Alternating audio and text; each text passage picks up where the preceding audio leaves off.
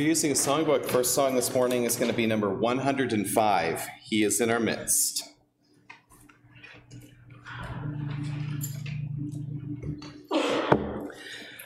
Draw from the springs of salvation, give thanks to his great and holy name. Make known his deeds among the people, make known his exalted way.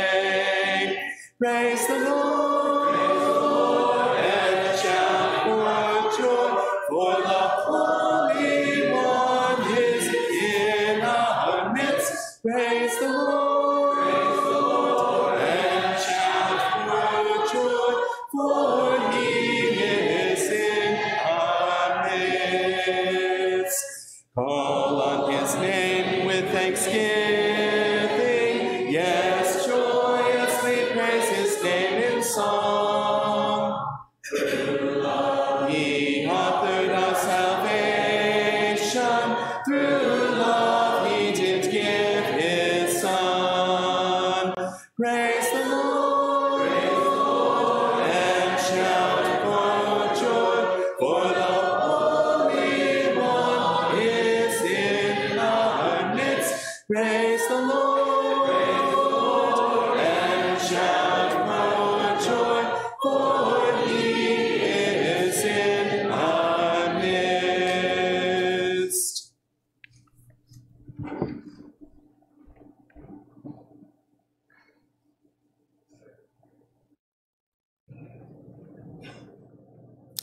Let's pray. Father, we thank you for this morning. We recognize who you are, that you are the creator of this earth, and you made us, and that you keep everything that moves in motion. And Father, we just thank you that we have the privilege to be your children, and we have the privilege to be here this morning and worship you. And Father, we pray you be with us as we do that this morning, that we focus our minds and our hearts on you, and block out the other things that are going on in our lives, and just recognize that you're our God, that Jesus is King, and that we serve you, and that because of that we don't have to fear the world and don't have to be anxious, and that we can have peace and joy that comes through being your children. And Father, we just thank you for everyone that is here, and we continue to pray that we have a real desire and a real effort to help one another, to become closer to one another, and to try to be the family that you've designed for us. Father, we pray that as a group that we continue to teach the truth, that we have the right heart in doing that, and that affects other people. We pray you continue to be with the efforts that are going on in that way, the individual Bible studies and the gospel meeting that's approaching, and we just pray that you make that a fruitful thing. We know that we have a part of that, and that you expect us to strive in that, but we know that you're the one that gives the increase. Father, we just thank you so much for who you are, for your plan, for Jesus and his life, and the fact that he loves us so much that he was willing to die, and that he gave us that example. We pray we continue to be more like him every day, and that we worship you accordingly this morning. And it's in Jesus' name we pray. Amen.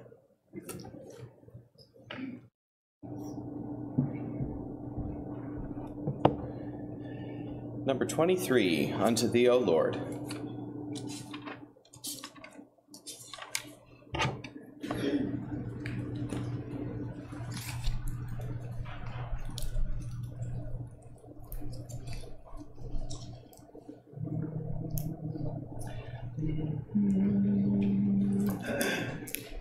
Oops, that's not the right note. Give me 1 second here.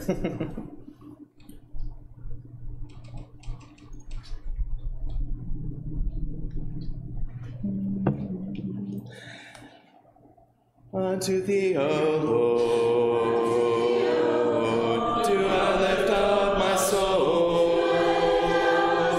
Unto Thee, O Lord, do I lift up my soul.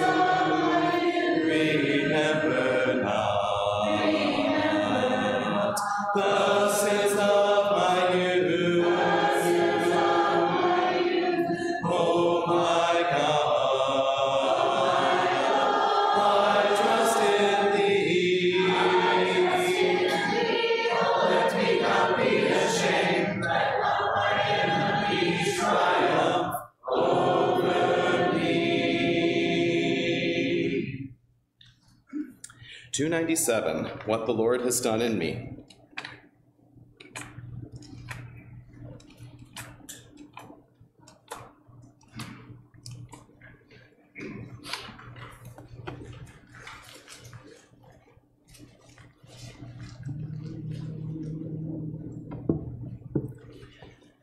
Let the weak say, I am strong. Let the poor say, I am rich.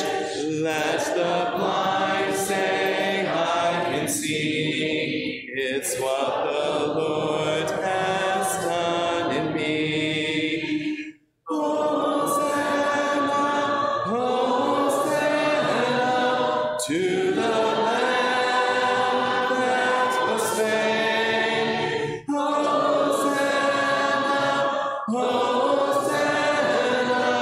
Jesus died and rose again. In the river I will wade. There my sins are washed away.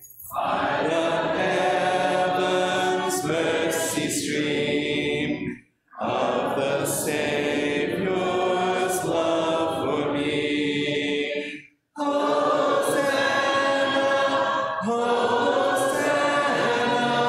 To the Lamb that was slain, Hosanna, Hosanna, Jesus died and rose again.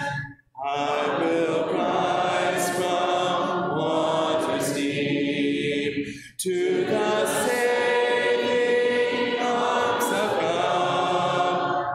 I will sing salvation songs.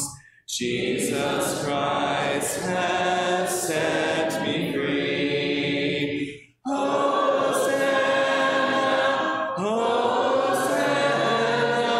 to the Lamb that was slain. Hosanna, Hosanna, Jesus died and rose again.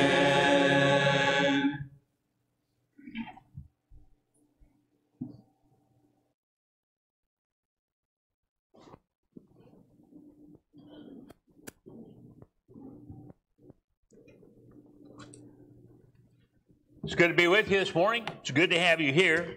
This morning our lesson is going to come from Revelation chapter 3, the first 6 verses. Jesus is addressing the 7 churches of Asia, and we have come to the 5th church, and this is the church at Sardis. Let's go ahead and read the paragraph and then go back and notice some things about it.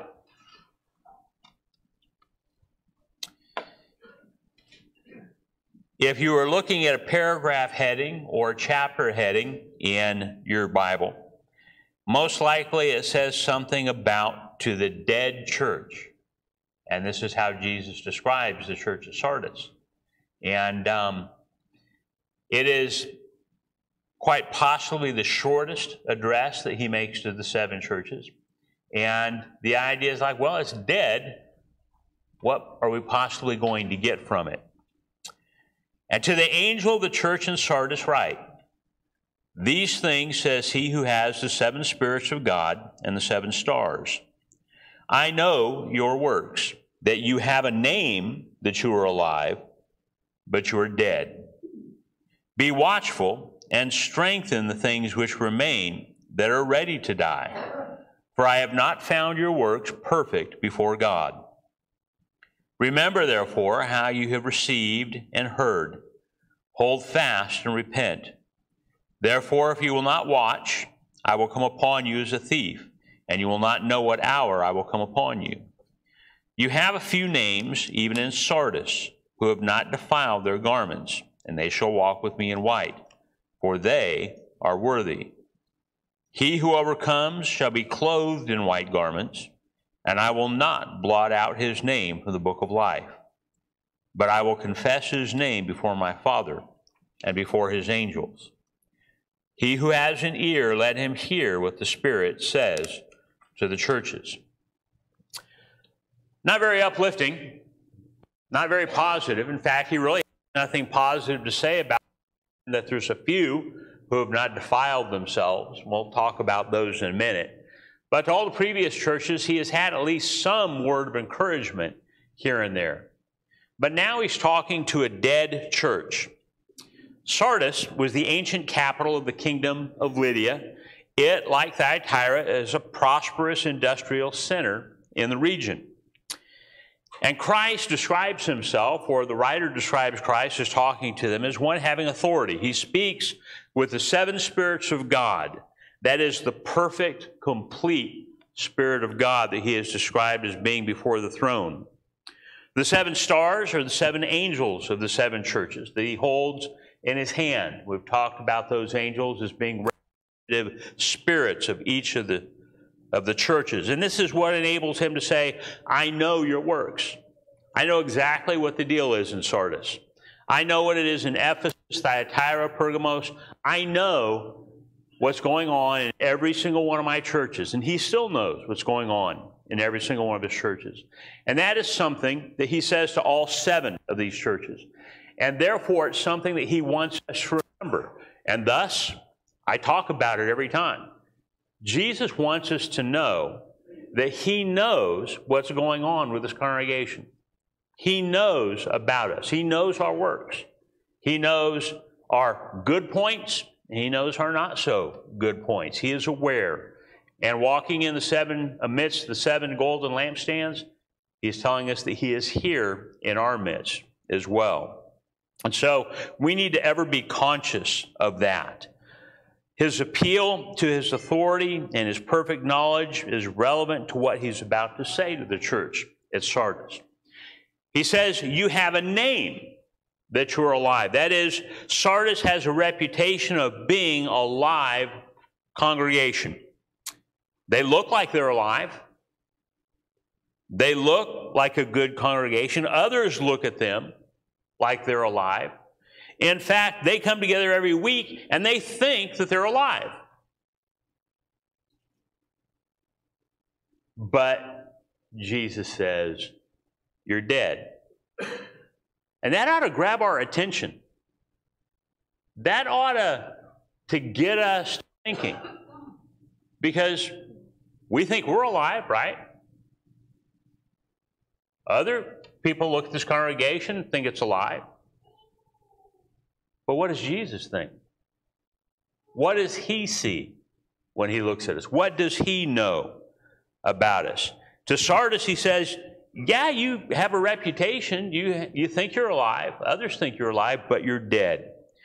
Jesus, with complete authority and perfect knowledge, says, you are dead.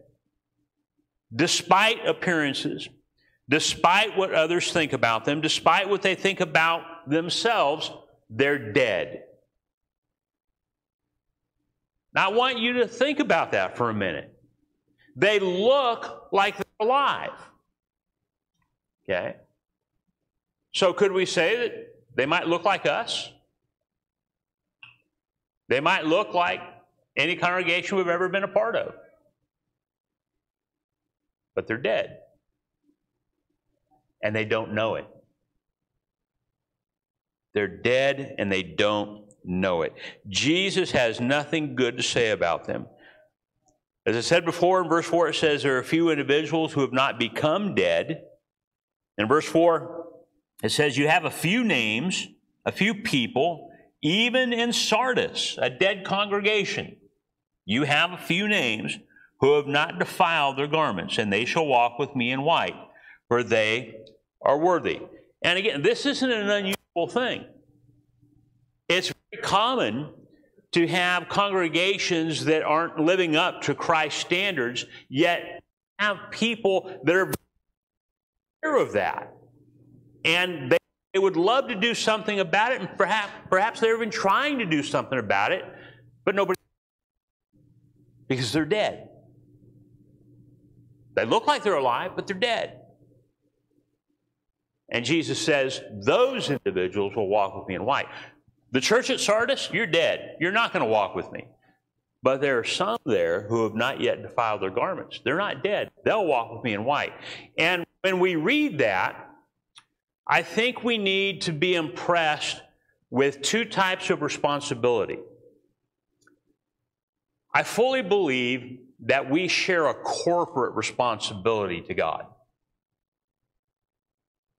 That is, our responsibility to God as individuals makes us responsible to the congregation of which we're a part. I cannot just show up here week after week after week and think, well, I'm good. I have to do my best to help the whole congregation be good before God. And Jesus is saying to these churches, he says, look, I'll come and I'll remove your lampstand. I'll take it out of its place. I'll put an end to that congregation. Here he says to Sardis, I'll come upon you like a thief. A thief comes and takes what you have. And you're not going to know when I do it.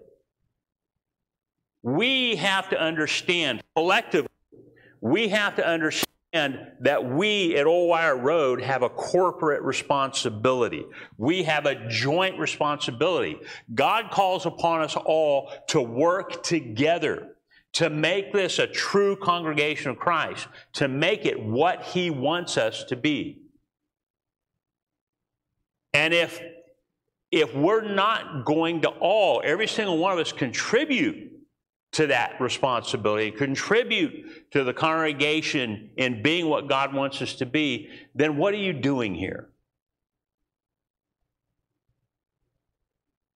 If you're not here with that goal and that objective, why are you a part of this congregation? Whenever it comes to group dynamics, whether it's in a classroom, when I was teaching at the college, it was a very, very focused community group that we had in the Cabinet and Furniture Technology department. Everybody contributed. But every once in a while, you would get a student that would come in, and all they were was a taker. All they were there for is for what they could get out of it. And the same is true for congregations. The members of a congregation have a responsibility. Everybody needs to contribute. They need to give. They need to add to that congregation. But from time to time, we can slip into the taker mode, right? Or we'll have members, or they're not, their name may be on the roster, right? They may show up week after week, but are they really members of the congregation? Because they come and they take, and they take, and they take, and they contribute nothing. And that's not what we're supposed to be. And that's not what we're supposed to do. If you're going to be a member of this congregation, you have to have the conviction, the attitude, the determination that we're all in this together. And we all need to work together to make this the best congregation that we can possibly make it for God. That's our collective responsibility. And we all need to hold one another accountable to that conviction. That's what being a part of a congregation is all about and entails. God has us assemble so that we can help one another get to heaven, not so that we can come and be served. We are to come and to serve. There were a few in Sardis that understood that. And Jesus says, they shall walk with me in white. He says there are some things which remain. He tells them to strengthen the things which remain, things which are ready to die. He says you're a dead congregation and whatever you've got left is ready to die. So again, I ask, what does Jesus see when he looks at us? I once heard a preacher compare a congregation to a plant, right? When you look at a plant, that plant is only one of two things. It's either growing or it's dead. Think about that. If a plant is not growing, it's dead. And you could probably say that, I'm no whiz at biology, but you could probably say that of any living organism. I mean, we're all growing in the sense that our cells are reproducing, right? Our organs are functioning. You know, I mean, even Danny's growing, he just looks dead, right? But the idea is that growing or dead, and that's true for a congregation. If we're not growing, we're dead. What do we see when we look at us? Okay, we talk about personal, and we'll talk about that in a little bit. But the idea, you look in the mirror, okay, what do you see? I look in the mirror, you look marvelous, right? I look in the mirror, it's like, man, I'm getting gray hair. And Shirley says, what do you mean getting? Right? I look in the mirror, and I think, I'm getting ugly. I was looking at, I mean, my skin's turning into crepe paper, right? It's like, Shirley says, this is what happens when you get old. But when we look in the mirror, when we look at ourselves, how do we see ourselves before God?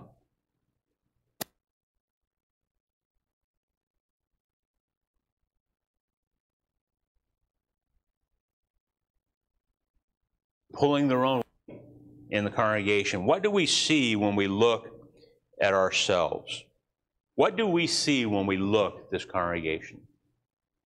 Well, when I look at this congregation, one of the first things I see is I see a bunch I love tremendously.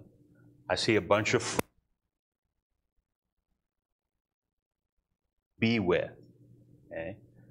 But is that all God expects a congregation to be? Do I see a congregation that is truly and consistently at work in being what God wants us to be? Do I see a congregation who takes responsibility for itself in trusting in God and doing what He wants us to do to fulfill His purpose? Is that what you see? Or do we just see a bunch of people that we can be happy with and have a good time with? I mean, that's a wonderful thing to see, but God calls us to more than that. Are we growing or are we dead without even knowing it? Sardis was dead and they didn't even know it. They had a name, they had a reputation like they were alive. Jesus said, yeah, but here's the real deal. You're dead. So, are we growing or are we dead? Are we growing in determination? Are we growing in conviction? Are we growing in desire to work for the Lord? Are we growing in effort? Are we growing in spirit, in knowledge, in truth? Are we growing in love for one another? Are we growing in unity and peace and harmony? Are we growing in a unity that cannot be split apart? Are we growing a heart of service? Are we growing in godly influence? Influence among ourselves and with one another? Influence in our community? Influence at school, at work, in our neighborhood? Are we growing in letting our light shine? When we teach somebody the gospel, it's a wonderful thing. But are you, as a member of this congregation, growing in your ability to influence them in godly behavior, to stay faithful? There have been people that we have taught the gospel to that have been in and out of the congregation. And some of them have drifted away. And I wonder if maybe it was because of a lack of influence from other Christians, a lack of a godly influence, a lack of relationship. Are we growing in our relationships? Are we growing in number? Are we growing in glorifying God? Are we growing in a true recognition of our purpose? And as a congregation, just as individuals, we have a purpose. There's a work that God is wanting us to engage in. Are we growing, or do we just look like we're alive? Do we just have a name that we're alive, or are we dead? That's the introspection that we need to engage in, both on a collective level as well as an individual level. When I look in the mirror, am I a more mature Christian today than I was last year? Am I faithful today than I was last year? Am I better spiritually today than I was last year? Or am I just content to just kind of roll along without any real improvement spiritually? I mean, we think of improvement so many different ways. We think of improvement in weight loss. We think of improvement in, oh, I've changed my diet and I eat healthier. We think of improvement in the fact that, oh, well, we exercise, on a regular basis. We think of improvement in that I read a book a week now, right? We think of improvement, and we measure it in so many different ways. But do we ever think of spiritual improvement? Do we think of godly improvement? And I am doing more for God and His kingdom today than I was doing last year. I am being more of an influence, a godly influence in my family, in my community, in my congregation than I was last year. I am serving people more than I was a year ago. Do we measure those things? Do we measure that kind of growth? I am fulfilling God's purpose for my life. I am more conscious of that, dedicated to that, cognizant of that than I was last year. God has given each and every one of us a purpose individually. He has given this congregation a purpose collectively. Are we doing a better job of fulfilling that purpose today than we were last month? That's growing. And that's what God calls upon us to do. In verses 2 through 3, Jesus gives us and Sardis a warning and some advice. In verses 2 and 3 of Revelation chapter 3, he says, "Be watchful and strengthen the things which remain that are ready to die, for I have not found your works perfect before God. Remember, therefore, how you have received and heard. Hold fast and repent. Therefore, if you will not watch, I will come upon you as a thief, and you will not know what hour I will come upon you." The first thing he says is be watchful. And that word actually said, be awake, right? Arise. Be alive is what he's telling them. Look, you're dead, and you need to come to life. You need to be awake. It is not too late for Sardis because Jesus hasn't come upon to come.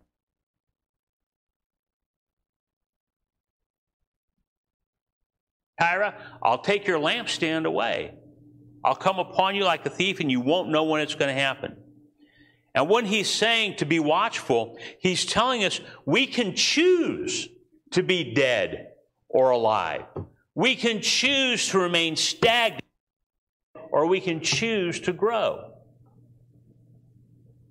And you know what? It's so much easier for us to choose to grow when we have others right there to help us and to cheer us on and to encourage us. This is why God has us assembled. This is why congregations exist, because it's so much more helpful to do that. Back in the 80s, I guess it was 88, because it was the year Jamie was born. We had a kid that lived with us while he was going to school, Cal State Northridge. And one of the classes he had to take was a physical education class. So he took weightlifting class, okay? And so, you know, he goes out and gets weights and everything, and, you know, he wants somebody to go out and lift weights with him. Because lifting weights by yourself is just flat out boring. So he asked me to do it. And so I went out, and you know what? Because the two of us were doing it together, we stuck with it, right? I mean, both of us lifting a lot of weight. And before you know it, Shirley's out there lifting weights with us. She became a machette, studette, dudette. That's what we called her, right? She was out there lifting weights.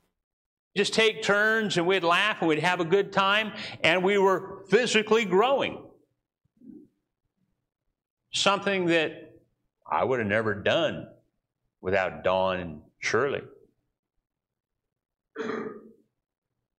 But when you're working together, two are better than one, Ecclesiastes says, for they have a better reward for their labor. And a threefold cord is not quickly broken, right? When we work together and we encourage one another and we hold one another accountable. I mean, Dawn would get in there and say, dude, it's time to lift weights.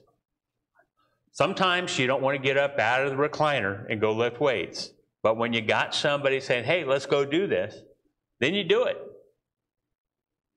And when we encourage one another like that spiritually, we can grow together as God wants us to do. We can choose to be dead, or we can choose to be alive. He says, strengthen the things which remain. That means to make it fast, prop it up, you know, keep it from falling over. Things that are ready to die. Remember how you received and heard. And when I read that, I think about when you first obeyed the gospel. When I first obeyed the gospel. Wasn't it exciting? It was new. It was like, man, I want to eat this up. I want to learn all there is about this. You know, I mean, I was sitting there and I went home and I read through every book and I did a little research and I just wrote down things about the books and everything. And I showed it to Barry and he says, how do you know all this stuff? I said, because I just started studying it. Right? Because I was excited about it. And you know what? Because I was excited about it, you know what I wanted to do? I wanted to tell everybody else about it. I wanted to share it with them. I wanted to say, hey, there's some stuff you need to know. Okay? What happened to that? It's like some older, supposedly wiser, mature Christian gets a hold of you and says, just relax, dude. You know, it's a long slog. You know, don't just, you know, don't burn yourself out, right? Give me a break. Remember what you've heard. Remember what you've received. Hold fast to it. He says, repent. If we're sitting here and we're content to be dead, we need to repent.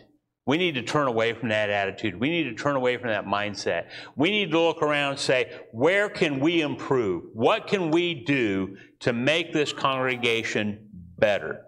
Right? What can we do to make ourselves as a group better? Better in God's eyes. I don't want Jesus looking at us and saying, you know what? You look kind of healthy, but you're dead. Is that what you want? I am sure that's not what Sardis wanted. But he says, if you will not wake up, if you will not rise from the dead, I will come upon you as a thief, and you're not going to know when. It's going to happen, and you won't even know it happened. And then in verse 5, he who overcomes what? He who overcomes being dead. You ever heard of burnout? You know, you got somebody, they're doing a job, they've been doing it for a long time, and it reaches this point where they just get burnt out. Like, might get to day one point where it says, you know what, I'm sick. So you're retired, okay? We have a hobby that we're really into, and burn out, I'm done with that. You can't burn out on being a Christian. You can't do it. You've got to hold on to it. It says you've got to overcome being dead. Jesus says your works are not perfect.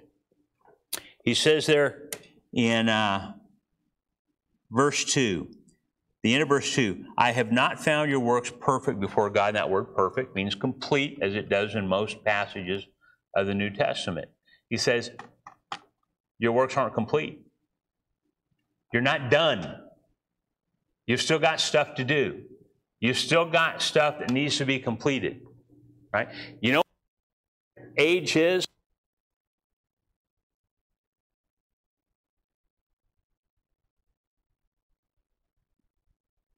Right? You've got to work until you can't beat the retirement plan, but you've got to work until you die. And this congregation, we need to be doing all we can to be what God wants us to be until we're ready to put a closed forever sign on the front door. We've got to overcome because our works are not complete yet. And those who do overcome, he says, they will be clothed in white. And again, there is that picture of victory. White is a symbol of victory. And then he says, I will not blot out his name from the book of life. We read about that book of life over in Revelation 20, verse 15, where it says, and anyone not found written in the book of life is cast in the lake of fire. Right? Do you know what that tells us?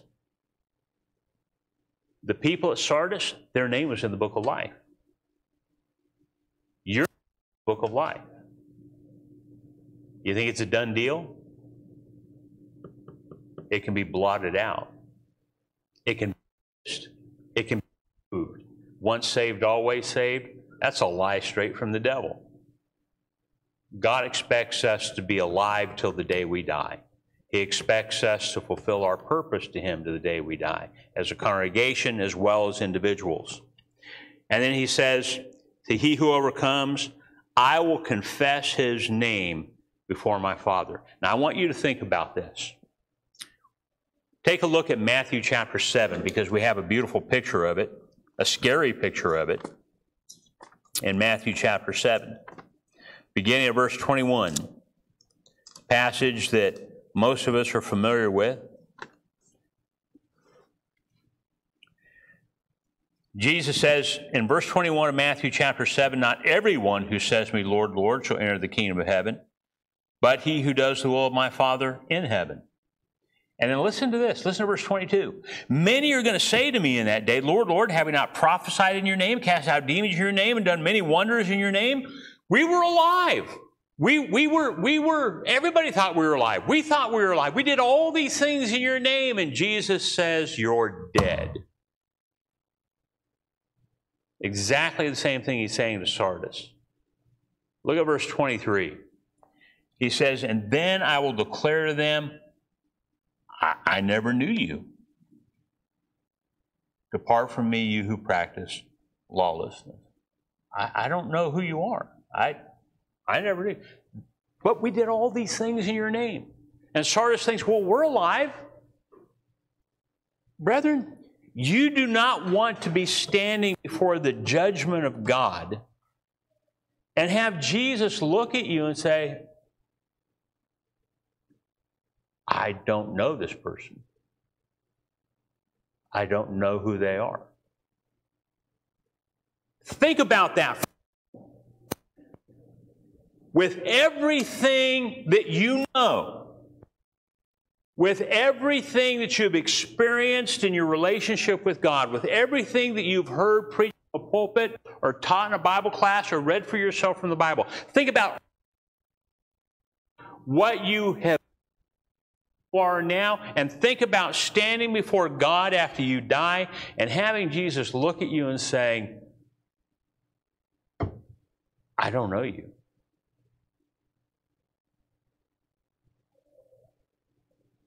I can't even imagine. Can you imagine how horrifying that would be? I don't know you. Depart from me. You're not welcome. Leave. See, you know better than to let that happen.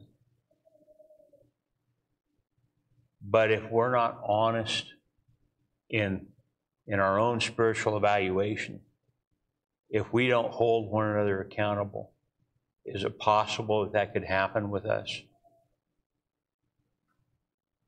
Yeah, it's possible.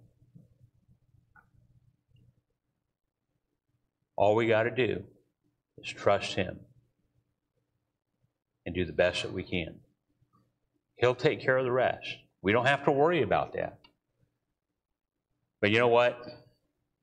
I want to be better tomorrow in God's kingdom than I am today. And we as a congregation, we want to be better next week, and the week after that, and the week after that.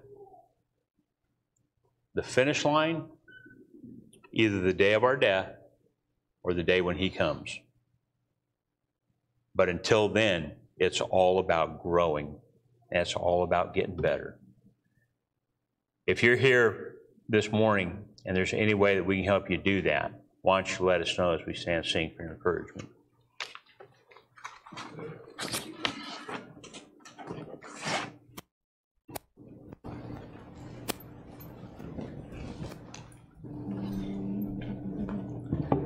You are my strength.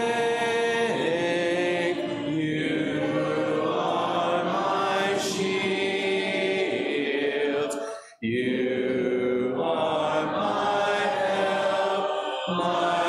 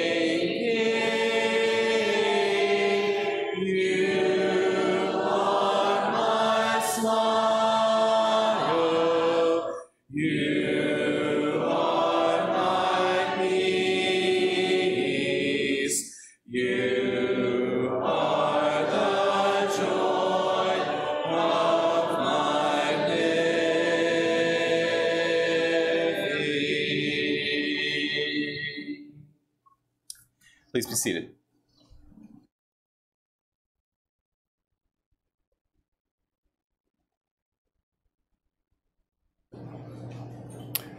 Let's go to prayer together.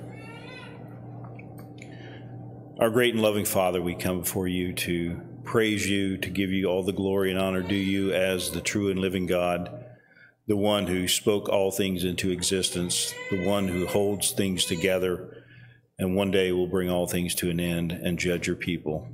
We thank you for being a God of incredible love and mercy and grace, a God who showers us so abundantly physically in this life, but more importantly, Father, the incredible spiritual blessings that we have through the establishment of your church, the sharing of the gospel, and the Holy Scriptures that will be forever with us, that we can turn to those Scriptures to learn of you and learn of your plan and your desire for us and what you have to teach us and share with us.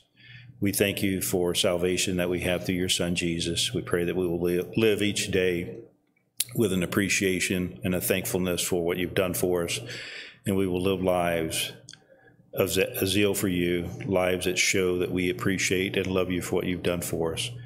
Father, as we now turn to our Bible studies, we pray that we will open our hearts and minds, that we will be attentive to the things that we study, that we'll think about those things, that we'll share our thoughts with one another, and we will make applications of the things that we talk about today in our classes so that we can learn and grow and be more and more like your Son, Christ, each day of our lives. We give thanks and pray to you, Father, in the name of Christ. Amen.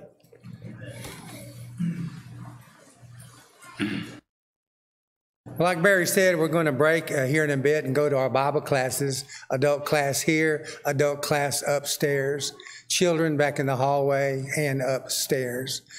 I think I can speak for Steve and Stuart, and the things that Craig said today are absolutely true. And we just want to encourage all of you to reach out, to step out, to be proactive, and make this good church an even better church. Everybody do their part, working together. So let's break for our classes now.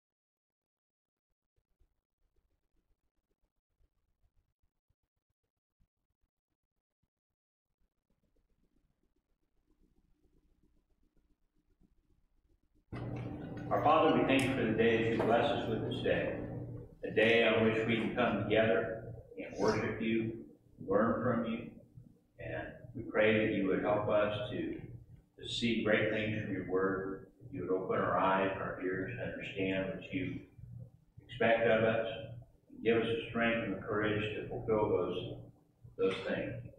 We ask, Lord, that you would be with us throughout the study. so very thankful, Father, for your word and how you revealed yourself to us. In your Son's name we pray. Amen. All right. Before we actually get into chapter 1 is a little bit of a short chapter. How many verses is chapter 1? It's only 10 verses. Okay? And we're going to look at chapter 1. Hey, Mary. Good to see you. And before we do that, I want to talk to you a little bit about the religion or the doctrine of Gnosticism. Okay? And believe me, I'm not going to bore you with all the details. But if we get at least a look at what Gnostic teaching was, then it's going to really greatly help us to understand 1 John. Okay? The word Gnosticism, in fact, let me put it up here. The basic tenets of Gnosticism. Okay? A Gnostic, it comes from the word knowledge. It comes from the Greek word for knowledge, to know. Okay? And this religion was developed, it grew out of the church, okay? Individuals in the church, and it was all about the idea that the more you know, the better chance you got of being saved. And they base their salvation on knowledge. Now, the thing is we want to know God's Word, right? And the more we do know about God and His Word, I think probably the better the chances are that we're going to be saved. But the Gnostics looked at it as being some kind of a secret, hidden wisdom that was only revealed to a few. Okay? Not everybody had access to it. And only the enlightened, the knowledgeable ones were actually going to attain to salvation. Now, I cannot tell you, and I don't think it's necessary for us to know, where these different beliefs came from that they had. But if we know that they had them and we know what they are, again, it will help us understand writings such as 1 John. So the Gnostics believed that God did not create the heavens and the earth. They were created by a lesser, impure emanation from God called a demiurge, who is mistaken for the real God by those without gnosis, or knowledge. Okay? Gnosticism believed that spirit is good, all matter, all material things are evil. They're tainted, they're corrupt, they're evil. Therefore, a good God could not create the heavens and the earth, because that's all evil. So what he did is he created a lesser version of himself, who then created a lesser version of itself, who then created a lesser version of itself. These are called eons, okay? A-O-N-S, right? And these emanations from God finally got, there's just numerous multitudes of emanations, till finally one was so distant from God that it could deal with matter. And the Gnostics called it demiurge, right? Like a demigod type thing. But I guess they had the urge to create material things. I don't know. And so it, through its minions, created the heavens and the earth that we live in. Who came up with that? What they based that on? Who knows? All matter is evil, only the Spirit is good. Thus, Jesus did not come in the flesh, only in the Spirit. Okay? Jesus did not come in the flesh. I want you to take a look at the first 4 verses of John chapter 1, 1 John chapter 1. He says, that which was from the beginning, which we have heard, which we have seen with our eyes, which we have looked upon, which our hands have handled. Concerning the word of life, the life was manifested, and we have seen and bear witness and declare to you that eternal life which was with the Father and was manifested to us. That which we have seen and heard, we declare to you, that you may have fellowship with us, and truly our fellowship is with the Father and with His Son, Jesus Christ. Let me stop right there. So, here's the Gnostics. Jesus did not come in the flesh, only in the spirit. What's John doing in the first 3 verses? Refuting Gnostics. Yeah, he's denying that. He's saying, we've touched him, we've seen him, we've heard him. He was in the flesh. He actually came in the flesh. Okay? The Gnostics believe, no, he couldn't be the Son of God if he came in the flesh. The Gnostics also believe the Spirit of God came upon the man Jesus and departed from him before he died on the cross. Because you can't kill the Spirit of God, right? Okay. And so, Jesus was just a man, like any other man, and the Spirit of God actually came upon him. And the Messiah Spirit, if you will. And it left before he died on the cross. Jesus himself was not the Son of God. Okay? It was the Spirit that came from God. Salvation has nothing to do with Jesus' death on the cross, but only on what the Spirit upon him taught. The cross has nothing to do with salvation. The only thing it has to do with salvation is what the Spirit that came upon the man Jesus taught while he was here. And so when we learn all of that, we learn that secret knowledge, they refer to as secret knowledge, that's where salvation is going to take place. The cross has nothing to do with it. The Spirit left before Jesus died on the cross. The true knowledge of God taught by the Spirit is only accessible to some people, not all people. Okay? This is what the Gnostics taught. So, with that idea, and now philosophy, what's that going to do to a congregation? Not really encouraging. Well, it's not encouraging. Make them arrogant. It's what? It's going to tear it apart. It's going to tear it apart, right? Because this knowledge is only accessible to some people, the ones that have the secret knowledge, right? And you know what's going to happen with that attitude. They're going to become proud, arrogant, strutting around like peacocks. What's that going to do with love?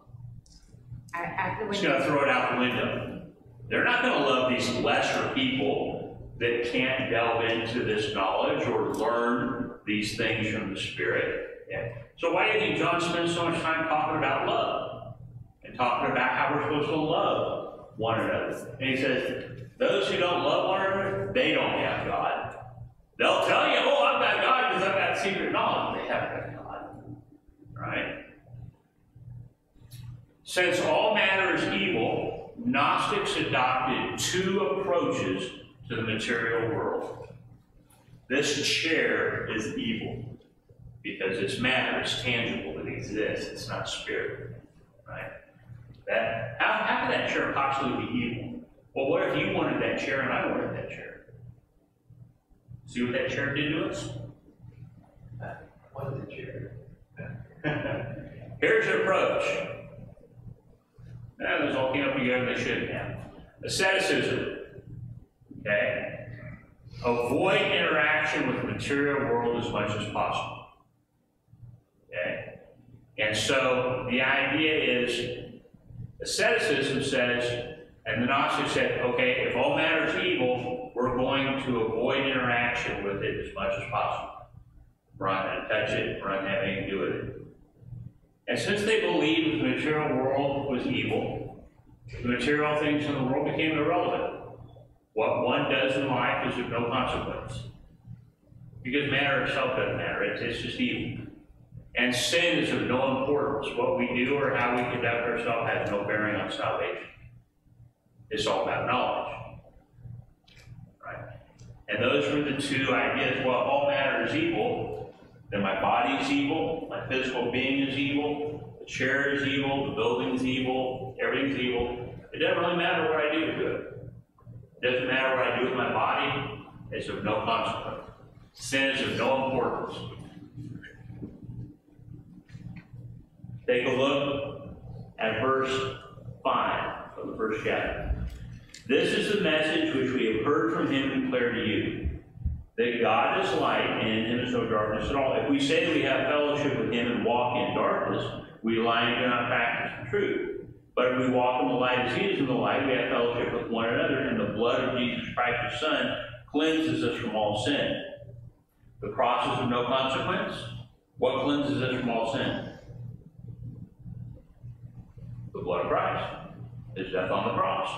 Okay? If we say that we have no sin, we deceive ourselves, and the truth is not in us.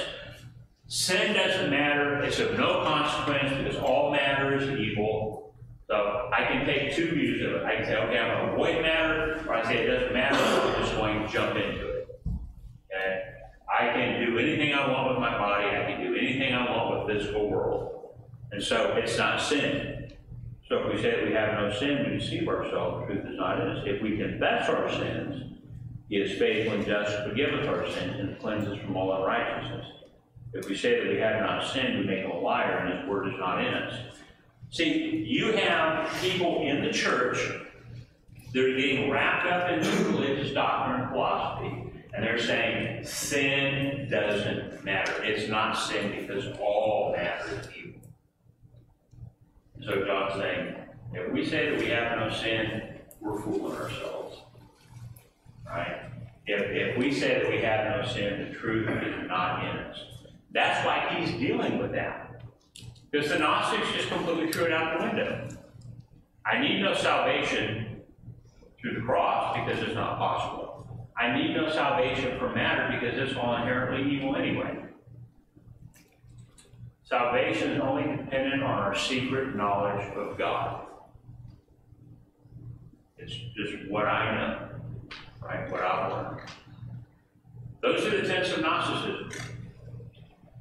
When you understand that, John becomes much more understandable. This is what he's dealing with. This is what he's writing in regards to. And this is why he's saying the things that he says. So, let's read those first 4 verses again. John says, that which was from the beginning, which we have heard, which we have seen with our eyes, which we have looked upon, and our hands have handled, concerning the word of life. The life was manifested, and we have seen and bear witness and declare to you that eternal life which was with the Father and was manifested to us. That which we have seen and heard, we declare to you, that you also may have fellowship with us. And truly our fellowship is with the Father and his Son, Jesus Christ. And these things we write to you that your joy may be full. All right. So the first question here in your lesson sheet. What is John trying to establish in the first 4 verses? Christ came in flesh. Okay. They were witnesses. Okay. The physical reality of Jesus is the incarnate Son of God. He's just laying that right on the line. He was real. He came in the flesh, which the Gnostics think is impossible because flesh is evil. It says that his life was manifested. There at the beginning of verse 2, the life was manifested.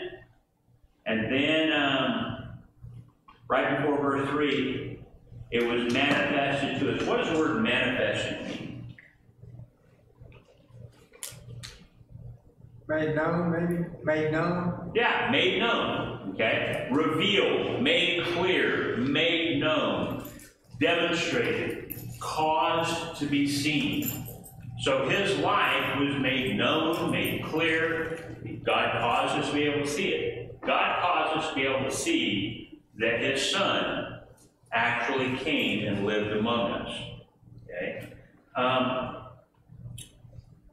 What does John, the Gospel, chapter 1, verse 14 say? John 1:14.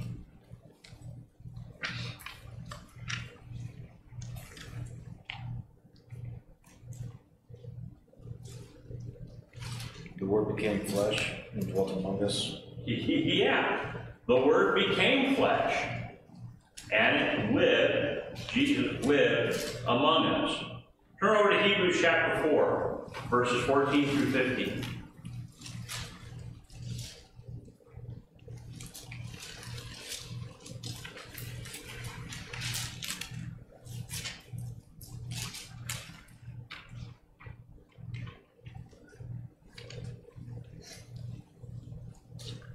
Hebrews chapter 4, verses 14 to 15. The writer of Hebrews says, "Seeing then that we have a great high priest who has passed through the heavens, Jesus the Son of God, let us hold fast our confession. For we do not have a high priest who cannot sympathize with our weaknesses, but was in all points tempted as we are, yet without sin." If Jesus didn't come in the flesh, could he be tempted like we are? Go read Hebrews 2:17 and 18. It makes it even more clear. 2:17 and 18. Therefore, in all things he had to be made like his brethren, that he might be a merciful and faithful high priest, and things pertaining to God, to make propitiation for the people. For that he himself has suffered being tempted, he is able to aid those who are tempted. So if he didn't come in the flesh, was he able to be tempted like we are? Says he was made like his brethren, that's pretty simple. Yeah. So, be like us. He's tempted like us. He's just like us. Right? Interesting phrase in verse 14 of chapter 4. Our high priest who passed through the heavens. What does that mean? He passed through the heavens. Came from heaven to earth. Possibly. Yeah, I mean, we don't think about that. You know, he physically passed through the heavens, came down to be with us, right? I mean, he was manifested within the womb of Mary, and then he was born into this world, just like we all are. But I don't think a lot of times we think about the fact he had to leave his Father's throne, and he had to come down to this earth. Yeah, he passed through the heavens to come and be with us. Right? I just thought that was kind of interesting as I was reading. Right. Also, take a look at John chapter 1, verses 1 through 5.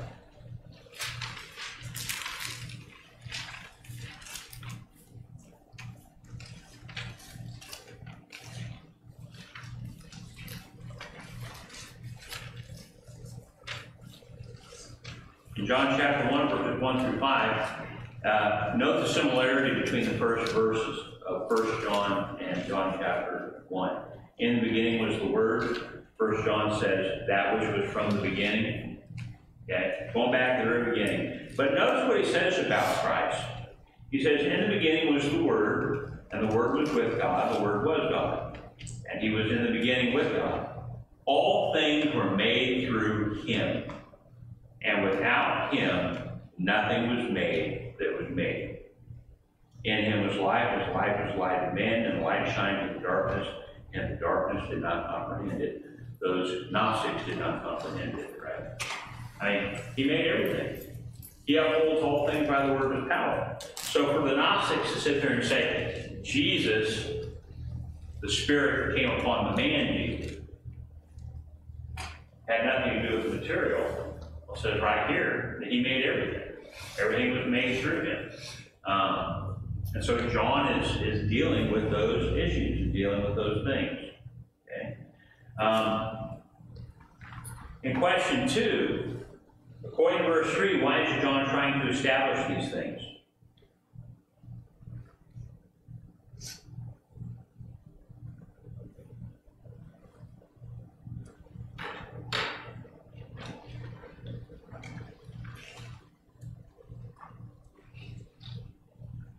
Verse 3 says, that which we have seen or heard we declare to you, so that what? We have fellowship. Yeah, you can have fellowship with us, and our fellowship is with God and the Son. It reminds me of a lawyer that's presenting me his case. Yeah, I want you to be aware of these things. So you're aware of them, you can have fellowship with them. Now, here's what's interesting. If you don't have this doctrine, if you don't believe this doctrine, can you have fellowship with the apostles? Can you have fellowship with God? If you don't believe that Jesus Christ came in the flesh, if you don't believe he died on the cross for your sins, you can't have fellowship with God. Right? You have heard me say that our fellowship here is not based on perfect agreement, because that's really kind of impossible between any two human beings. But it's based on what we agree to do collectively when we come here. And our fellowship is based on that. But in order for us to have fellowship, are there some things that we must agree on? Yes, absolutely. Yeah. We have to agree that Jesus is the Son of God. We have to agree that he died on the cross for our sins. We have to agree that he came in the flesh. We have to agree that we're sinners. We have to agree that if we walk in the light, the blood of his Son cleanses us from all sin. Right? There are certain things that we must agree on to have fellowship. But perfect agreement is not necessary for fellowship. I mean, you agree that it's okay, and I don't want to open up a can of worms, so just let it go. You think that it's okay for us to use a piano in the worship. Okay? I don't think it's okay to use a piano in the worship. Can we still worship together? Yes. Yeah, how? By the person who thinks it's okay, not forcing his opinion on me, not forcing his belief on me. He said, I know that will violate your conscience. I know that that will put you in a position where you feel like you're sinning, so I'm not going to do that. Paul established these rules when it comes to eating things sacrificed to idols. Right? He talked about their matters of conscience. Let each be fully convinced in his own mind. Right? Our agreement is as to what we do when we come together. Right? There are some people who think it's perfectly okay for a Christian to have a glass of wine at dinner. There are others who think, no, a Christian shouldn't drink any alcohol at all. Can we still have fellowship? Yeah. That doesn't mess with what we're doing here. Okay. Do we try to teach each other about that? Sure we can. Right? We got to be convinced in our own mind. And there are a number of things like that that enter into the realm of opinion a lot of times. So we just need to be careful about what we press upon one another. Right? But doesn't Paul say in Ephesians someplace that until we reach the unity, he gave us apostles and prophets, and right. Until we reach, we're working towards that unity. Right. But you never got to, I would say never. Well, we have unity in the things of the gospel. Exactly. Right? But then there are other things out there. Like, you got some Christian that thinks it's okay to go, join the army and fight in Ukraine. Right? You've got others who say, no, I'm Jesus' objector. Can they still have fellowship? Certainly they can. Right? Maybe not on front lines, but they can have fellowship in the congregation without any problem. Okay? And so we need to keep that in mind. So, according to verse 3, John is trying to establish these truths so that his readers will be able to have fellowship with the apostles, and their fellowship with the Father and with his Son, Jesus Christ. Okay? Things that the Gnostics are teaching are jeopardizing this fellowship. Because, they've got a doctrine simply based on, oh, I know more than you, I'm saved. You can't even understand this stuff, so you're lost, right? The material doesn't matter. I really don't have to have any kind of real relationship with you. I don't need to love you. And they don't understand, well, that means you can't love God. Right? So, John is writing for the sake of fellowship. He's writing for the sake of unity. He's writing to overcome these false teachings. And we've already talked about question 3 here a little bit. What is fellowship? Spend some time trying to define it. If you were to define fellowship, what is it? You know, we're talking about, we're supposed to have fellowship with one another. How does that take place? Friendship, caring. What? Friendship and caring. Friendship and caring. Okay, some people would call that fellowship. Time together. Right. Association is certainly involved in fellowship. Okay. Communion. You know, when we take the Lord's Supper, we call that communion a lot of times. That's where we're kind of joining with Christ in his death. We're remembering him, joining with God. It's partnership, this fellowship, sharing, having things in common, participation, joint participation. It's based on agreement, right? We all agree on what we're going to do and what we're not going to do when we come here on the first day of the week. Therefore, we can have fellowship with one another.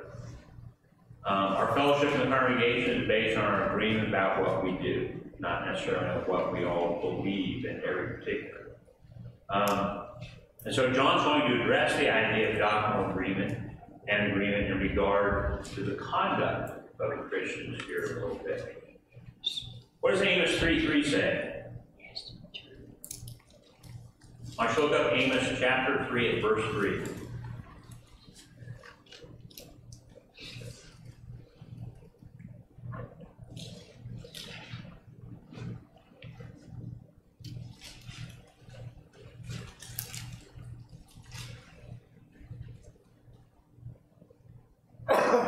Somebody got it? Why don't you read it for us? Do two walk together unless they have agreed to meet? Yeah. Can two walk together unless they are agreed? All right. What's that talking about? They can't. They can't walk together unless they're agreed on a destination. Right? Unless they're agreed on where they're going. You know, Shirley and I get up one morning. She says, I'm going to Sam's. And I say, well, I'm going to Walmart. Are we going together? No. I've got to agree, okay, we'll go to Sam's, then we'll go, and then she's got to agree that we're going to go to Walmart. And that's the only way we can walk together. Okay? Now, notice what John says here in verse 5 of 1 John chapter 1. He says, this is the message which we have heard from him and declared to you, that God is light, and in him is no darkness at all. All right? So, what does that mean if we're walking in darkness? We're not with God. We can't have fellowship with God. We can't walk together. Okay? So if we say we have fellowship with him and walk in darkness, we lie and do not practice the truth. Then verse 7, but if we walk in the light as he is in the light, we have fellowship with one another. And then because of that, the blood of Jesus Christ, his Son, cleanses us from all sin. I want to be in agreement with God. I want to have fellowship with God. If God's in the light, I want to walk in the light. Okay? I can't, wander around in the darkness because I can't have fellowship. So what does it mean to walk in darkness or the light? What does that mean if we walk in the darkness? We say we have fellowship with him and walk in darkness. The way of life. A way of life. The way you live your life. Okay? Walking in darkness is living a life that is not in agreement or fellowship with God. Okay? Because he's a light. And so to walk in darkness means that we're living our life a certain way. Kyle? Yeah, let's go back to verse 5, that God is the light, and in him is no darkness. So he's laying it out, that darkness is the opposite of what God is. And so if you're the secret knowledge, special knowledge, all those things. So if you're not in fellowship with God, you have to be walking in the dark. And you cannot be walking in the light. If you want fellowship with God, you have to be in the light. So it's kind of going back and forth of either you're this or you're this. There's no in between. There's no floating back and forth. Okay, very good point. There's no gray area. It's either light or it's dark. The Bible is very consistent in pointing out spiritual dichotomy. That means one or the other, right? You're in fellowship with God or you're not. You're in the light or you're in the dark. You're on the narrow path or you're on the broad path, right? And one of the things that all of us have to evaluate from time to time is, where am I walking? Or where am I standing? Am I in the light or am I in the dark? And we've got to be honest with ourselves when we make that evaluation. Right? Like, I'm in the dark. Where's that going to get me? I'm on the right path. Where am I going to end up? Right? I'm not in fellowship with God. Therefore, the blood of His Son is not going to cleanse me from all sin. Yeah. Well, it's said several times, it's the practice of sin or the practice of righteousness. That's right. It's what we do. That's right, and that's what we're going to talk about here in a little bit. Okay? Walking in darkness is not living according to truth, either intentionally or in ignorance. You got people walking around in the darkness because they're ignorant. Yes. Okay? You've got a lot of people in the religious world walking around in darkness because they're ignorant of God's actual will. Then you've got people walking around in darkness intentionally. Don't want to have anything to do with God, don't care, don't want to know anything about God. So I'm perfectly comfortable here in the dark. And then the Bible talks about people love darkness rather than light because their works were made exposed or manifest. Walking in the light is living according to God's revealed truth. Walking in the light is living in agreement or fellowship with God. Walking in the light grants us cleansing of sin by the blood of Jesus. So question 5 asks, how does walking either the darkness or the light relate to sin? If you're walking in darkness, are you sinning? Clearly. If you're walking in the light, does it mean that you're not going to sin? No. No. See, and that's what some people get hung up on. And that's what you were talking about, Ken, when you were talking about practice.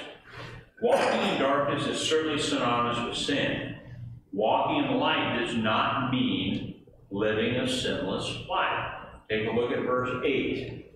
In verse 8, he says, if we say that we have no sin, we deceive ourselves and the truth is not in us. Okay? Who is he talking to? Christian. He's talking to Christians. He's talking to people who are walking in the light. And he said, but if you're walking in the light and you say you have no sin, the truth's not in you. Then you look at verse 10.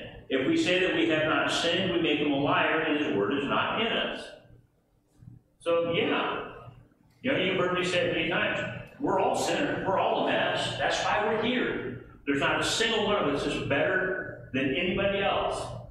All of us, apart from God, are just as doomed. And we talked about this last week a little bit, or on Wednesday night. Our tendency to quantify sin, right? We sit here and we think, oh, well, you know, I'm not as bad as that guy over there. I mean, that guy did this and this, and he did that, and he did that, right? All I did was told a few lies. Like, who's condemned? Both of us. If you break the law, you're a law. Yeah, you break the law. That's it. It doesn't matter where you break it at. That's right. Okay? And we were talking about this in relationship with David. You know, his sin with Bathsheba, the adultery, the murder, the conspiracy, the covetousness, all that. Yet God forgives him. Right? I'm certainly glad God forgave him, because that means there's hope for me. Right? You know, it's like somebody who lied. You know, the publican that went up to the temple and said, Lord, be merciful to me, a sinner. I have no idea what a sin was. But Jesus says he went down to his house and justified him. Right? I mean, do any of us want to stand before God with the sin of us telling a lie, not forgiven? Never murdered anybody, never robbed a store or a bank, never kidnapped anybody, right? A lie? Yeah, I've told far too many lies in my life. Do I want to stand before God without that being forgiven? Not a chance. Well, as long as he forgives me for the murder I committed, right, I'm doomed. And, you know, we have to understand that. So when we talk about walking in either the darkness or the light, we're not talking about sinning or not sinning necessarily. Take a look at 1 John chapter 3, verses 7 through 8.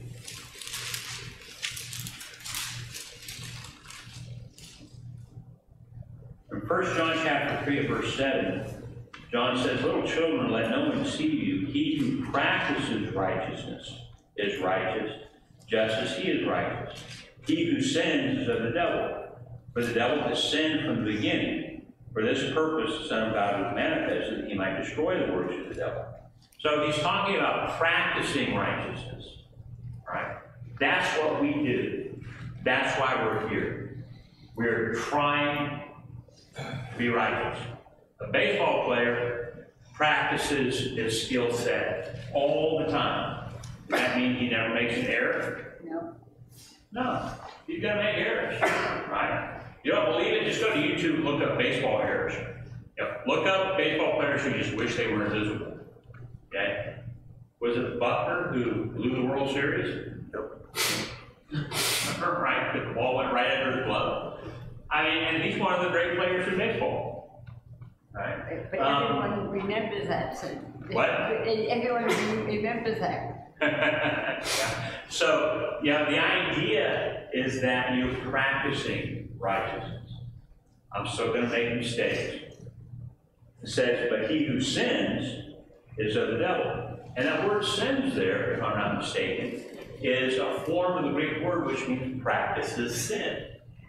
Right? He sins. It's a lifestyle. It's a continuous thing. And that's what we don't do. Now, look at verse 10, same chapter. "In this the children of God and the children of the devil are manifest.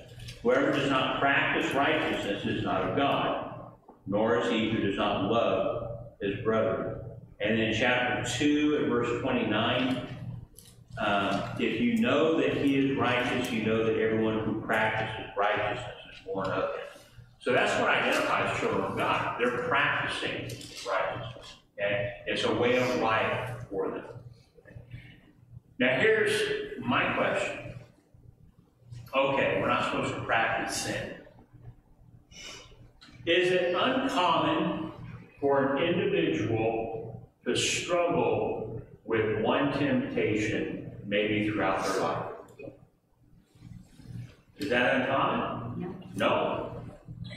You can have Christians that they just, I cannot overcome X or Y or Z or whatever it is. That's what trips them up every time. That's where they fall. That's where they sin. Okay? At what point does that become practicing sin? When he doesn't ask for help.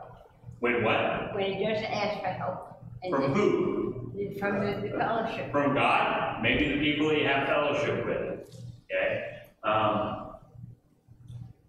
I had a guy come to me once, and anybody who knows this guy, and anybody who looks at this guy he's got it going on. Right? He had a difficult marriage. He was married to a manic depressive woman. And boy, and to this day, she's just all over the map. So he got in the habit of going to see prostitutes. I mean, he knew it was wrong. His conscience killed him. But that's where he went to relieve stress. That's where he went to find some kind of consolation. And that was his pressure relief, right?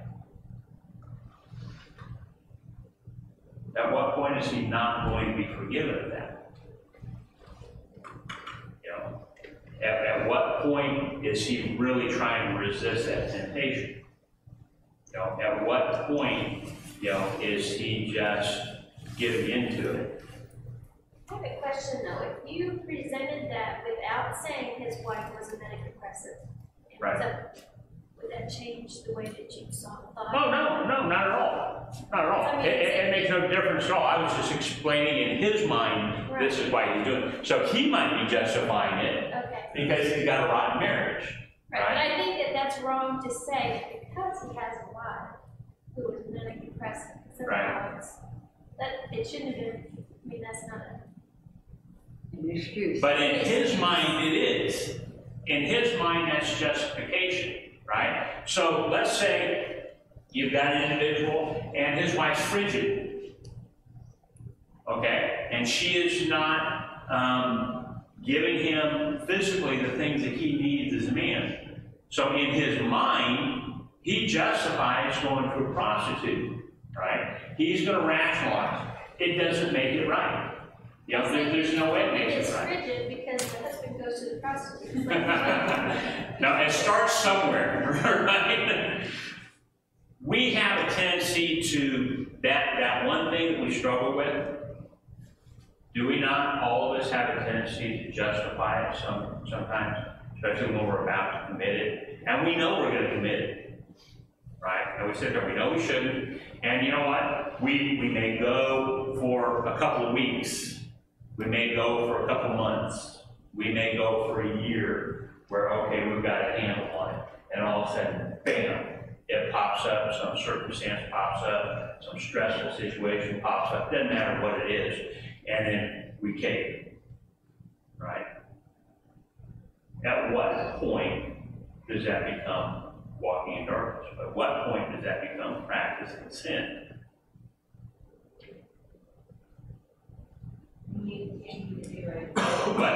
You continue to do it. Well, I'm continuing to do it because that's the temptation that I'm struggling with throughout my entire life. I think it's whenever you quit asking forgiveness, for one, that would be one thing. Yeah. If you're not Yeah. keep trying to turn it around. Are you fighting against the temptation? Yeah. Are you struggling against temptation? Are you asking God for help? Are you approaching other people? Where the start of it, my individual friend came to me and he confessed. And he says, I need help. He said, I need help. Ultimately, you're not trying to please God. Because what? He said, ultimately, you're not trying to please God. Because if you know that this is wrong, this is something that He doesn't want you to do, you're trying to please Him, you'll stop. You're seeking help. Yeah. He's saying that you're not seeking help. Right. Yeah. You're looking to God for help. You're trying to overcome it. But you know what? Stuff like this plays with people's psyche. You know, my buddy comes to me and he says, look, it's just a circular thing. It just keeps happening, keeps going on. He says, I need somebody to help hold me accountable. Right? He says, so what I want you to do is every once in a while, not a regular schedule, but just look at me and ask me, are you behaving? Right? Are you doing what you're supposed to do? Or not doing what you're not supposed to do? Because one thing he wouldn't do is lie. He had no problem with being honest. He had no problem with telling the truth. You know, so if you ask him point blank, did you go see a prostitute last week? He'll tell you yes, or he'll tell you no. Right? And he didn't like to admit yes. So if he knew I was going to ask him, that was helping him. Yes, stay focused. I worked for a year with a kleptomaniac. Yeah. Did you lock your desk? Pardon? Did you lock your desk? No, but he was struggling.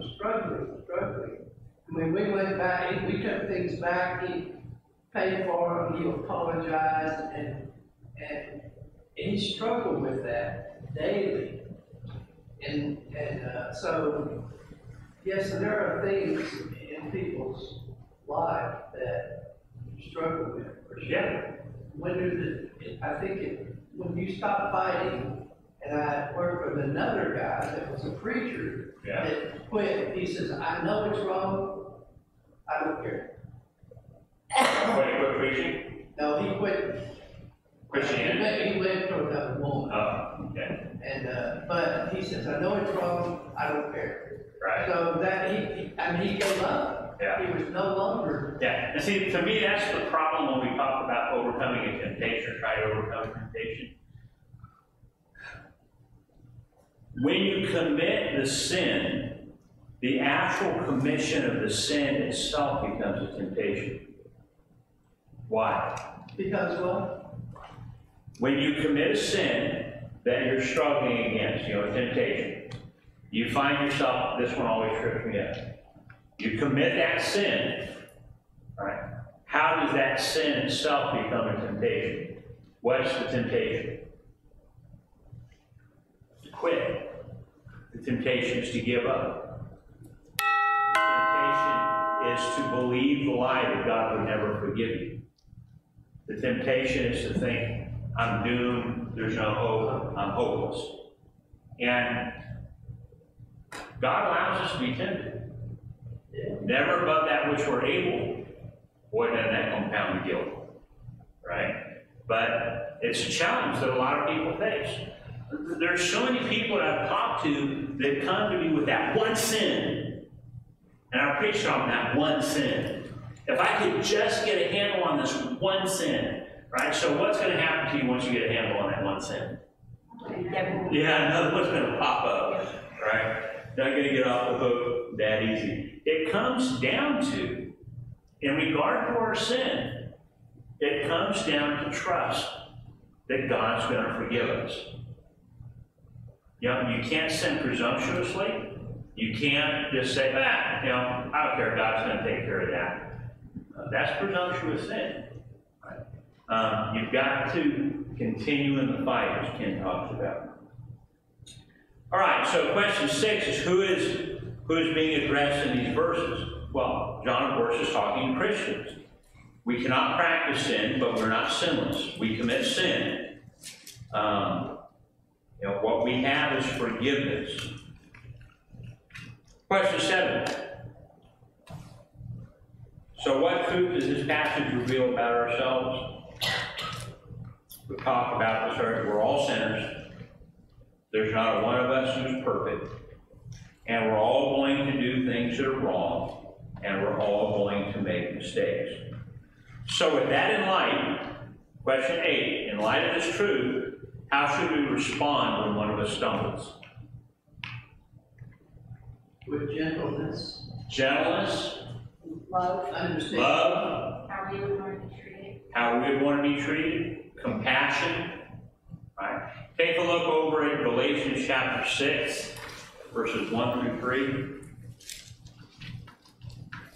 In Galatians chapter 6, verses 1 through 3, brethren, if a man is overtaken in any trespass, you who are spiritual, that word overtaken, very much means pounced on from behind. You got the idea that temptation is stalking him, and it's attacking.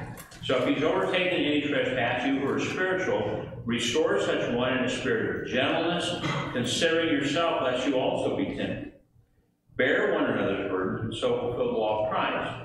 For if anyone thinks himself to be something when he is nothing, he deceives himself. You know, if you start taking, or I start taking a high-minded attitude towards the sinner who needs help, I'm now engaging in sin, right? Because we're all in the same boat, right? Over in James chapter 2, verse 13, it says that we're to have mercy. For he who is without mercy will be judged without mercy, and mercy triumphs over judgment. Great. Yeah. I think the key there is the person is overtaken. He's not just, we can't just condone continuous sinning. Right. You know, but someone who's overtaken, someone who's fighting, and we have to help. Right. That's right. You got to come to their rescue. Question 9, last question. Who is John talking about having fellowship with in verse 7? In verse 7, who's he talking about having fellowship with? It says there, if we walk in the light as he is in the light, we have fellowship with one another. Does have fellowship with him. Yeah, fellowship with God. Right? So it's very easy to read that and talk about having fellowship with one another here. And that may be part of it, but ultimately, if we walk in the light as God is in the light, we have fellowship with him. And that's when the blood of his Son cleanses us from all sin. All right? All right. Anybody got any questions or comments about chapter 1 here? At all? All right. Then we'll get to chapter 2 next week.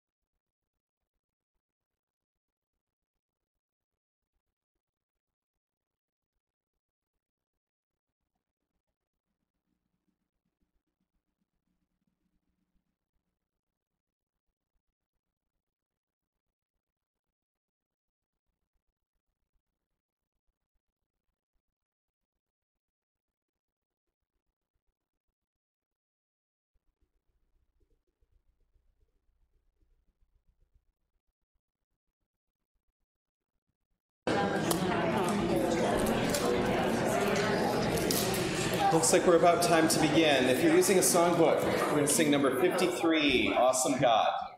53.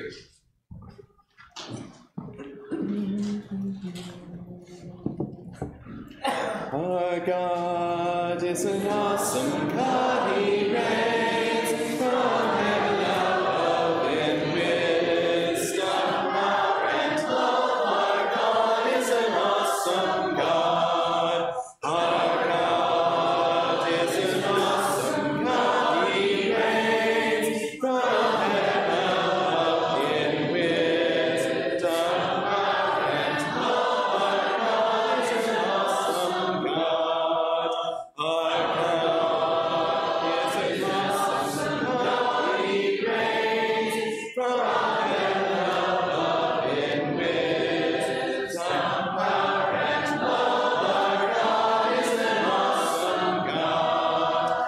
Our God is an awesome God. Our God is an awesome God.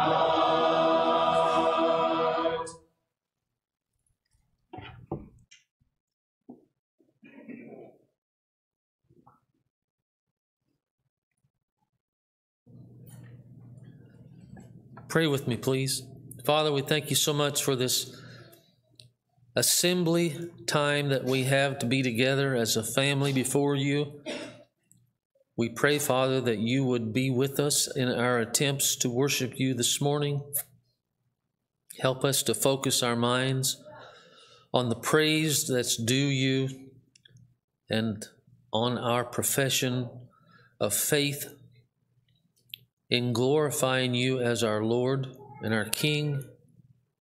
And we pray, Father, that you would be with our family here in all the ways that we have deficiencies, and that you would open our eyes to the things that we need and the assistance that we can give one to another. Help us, Lord, to truly strive to wear your name boldly in this community and to live a life that would be characterized as walking in the light. Help us, Father, when we fall short of that. Help us to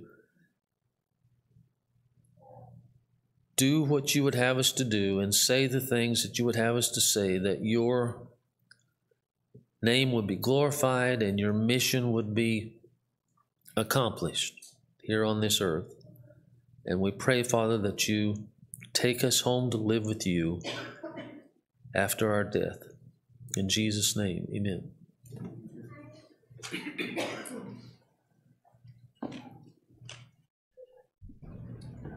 Number 180, You Are My All in All.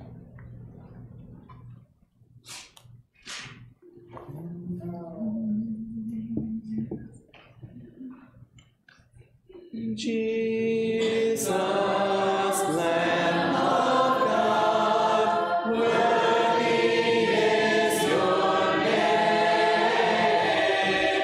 Jesus, Lamb of God, worthy is your name. You are my Savior, my Queen, you are my treasure, and I sing you are your name. Jesus, precious gem of God, be not worthy of your name. Take my sin, my shame, as I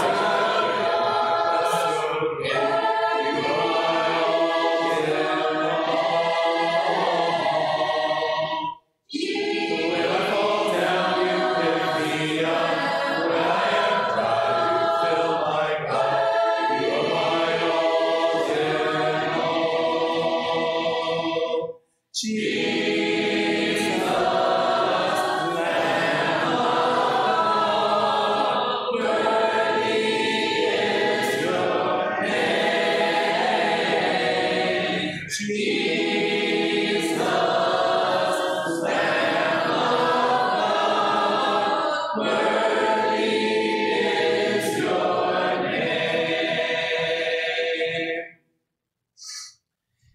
As we turn our attention to the Lord's Supper, we're going to sing number 197 to help prepare our minds for that. We saw thee not, 197.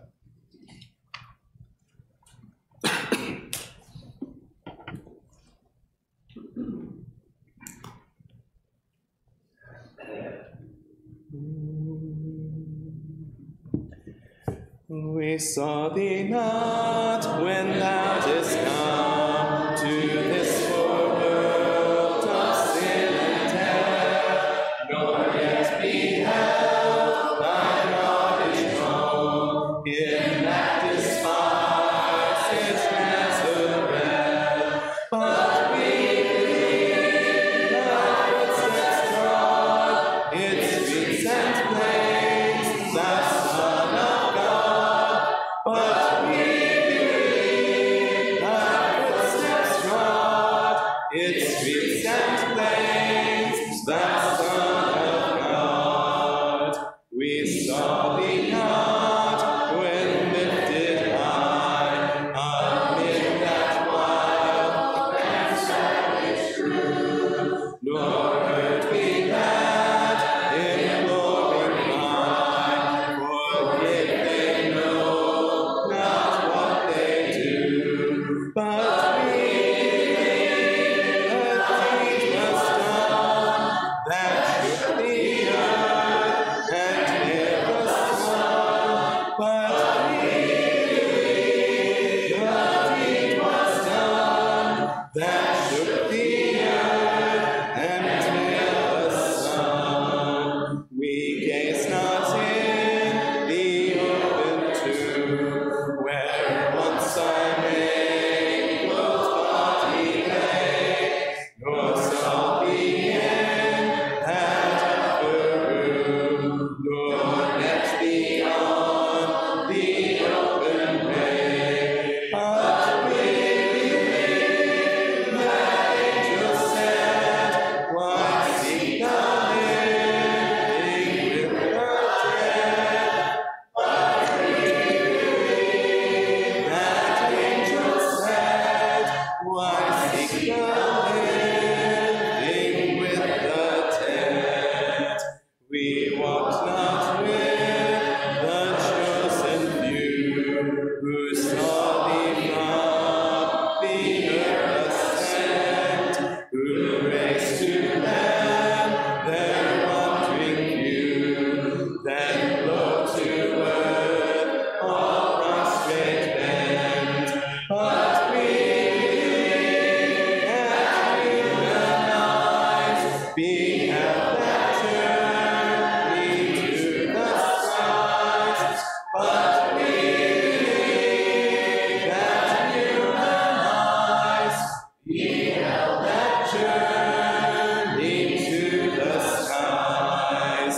And now that thou dost reign on high, and canst thy waiting people bless, no ray of glory from the sky doth shine upon our wilderness.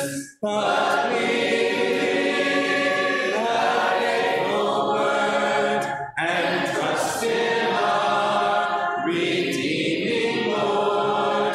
But we believe thy faithful word, and trust in our redeeming Lord.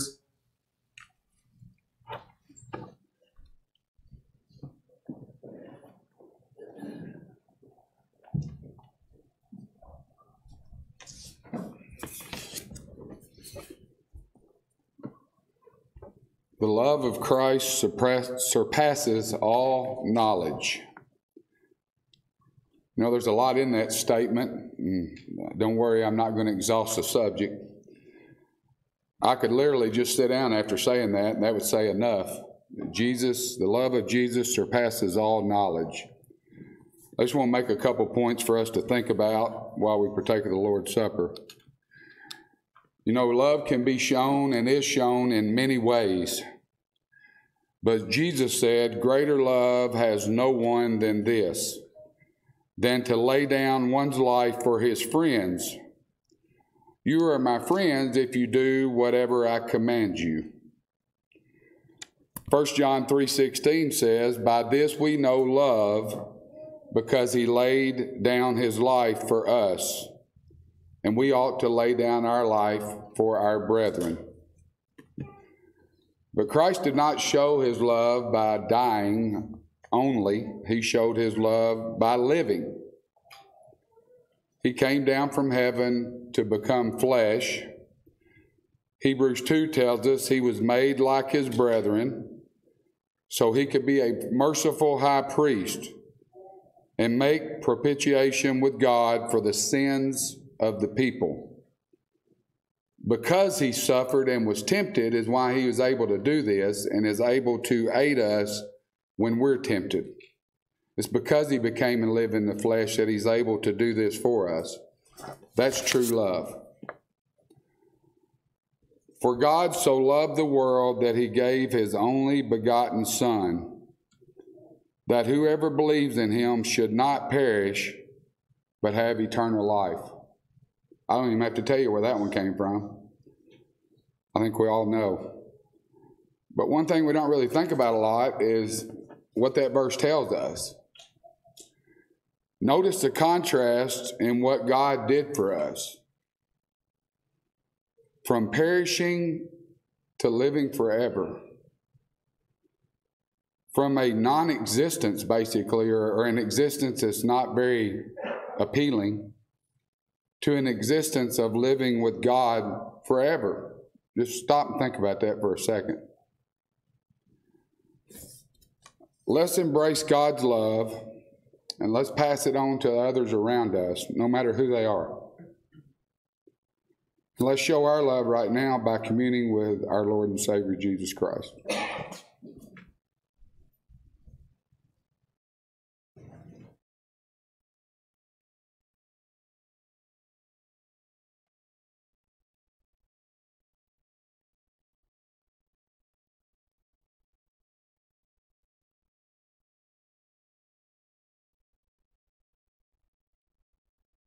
Let's pray.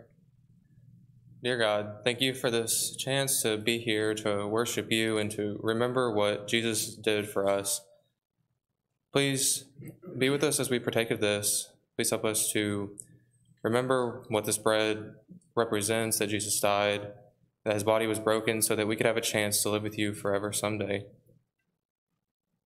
Please help us all to partake of this in a way that's pleasing to you. In Jesus' name, amen. Amen.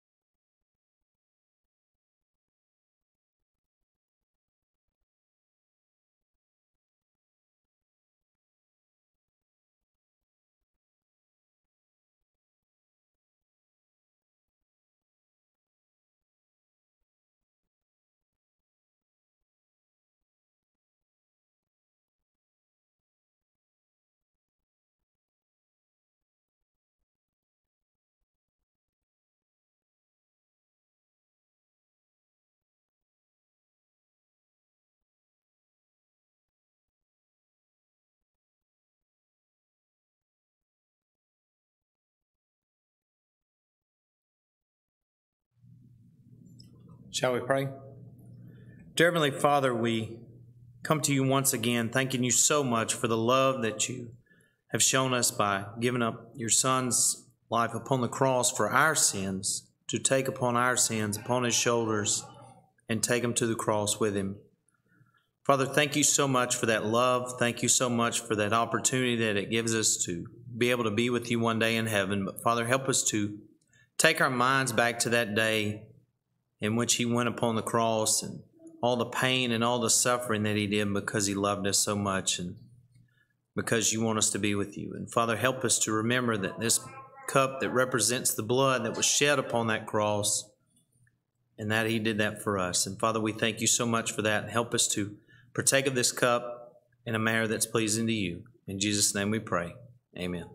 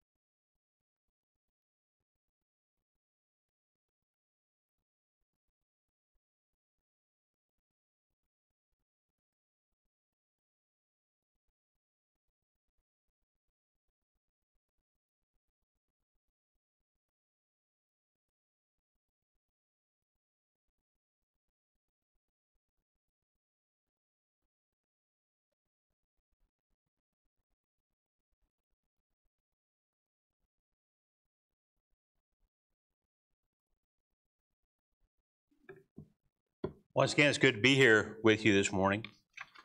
Our lesson this morning is going to come from Hebrews chapter 10. Been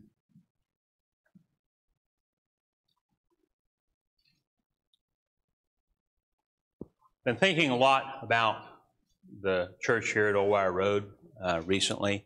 Last week, talked about a lesson from Ephesians that told us that God gave us, basically, He gave us the church so that we could all grow to the measure and the stature of Christ. And, you know, I'm thinking about what it is that we're all about and what it is that we're here for. And as I'm thinking about that and putting together this lesson, I kept coming back to Hebrews chapter 10. And it seemed to fit the situation I've been thinking about. The Hebrew Christians, what occasioned this letter, is the Hebrew Christians were getting discouraged. They were getting discouraged. They were getting beat down by family, friends, and the communities in which they lived. They're being slowly worn down. This letter supposedly had been written some 30 years after Christ ascended to heaven. And a lot of them are giving up. They're just giving up in their Christianity. And we have, and many congregations in the country and in the world, have suffered some difficult, hard times and some setbacks. And we need to bounce back from that. You don't have to look around very long, very hard to see that our numbers are down. We have people that started watching the services on YouTube at home. And I'm just going to be very direct with you, and I'm going to look right in the camera when I say this. It's time for you to come back. It's time for you to start assembling again with your brethren, because we need you to help us, and you need help as well. So I appreciate the technology. I appreciate what it allowed us to do during COVID, but let's not now use that technology as an excuse to forsake the assembling of ourselves together. That's something that we need to pay attention to. I know a number of members of the church, not just from this congregation, but from other congregations, who have become so accustomed to be able to just sit at home in the comfort of their pajamas and feel like they're participating in the worship of God. And they're not. When we forsake the assembling of ourselves together, we are not fulfilling one of the primary purposes God gave us for having congregations and for assembly. And that's so we can be together and be with one another and speak and greet one another face to face. And that's what I want to talk about with you a little bit this morning. We need to bounce back. We need to bounce back from whatever the devil throws at us, whatever society throws at us, whatever circumstances we might find ourselves living in. I can't remember who it was I was talking to the other day. Oh, it was Carrie Griggs. I don't pay a whole lot of attention to the news anymore, but if you do, it seems like there's a bunch of rotten stuff going on in the world, doesn't there? Right?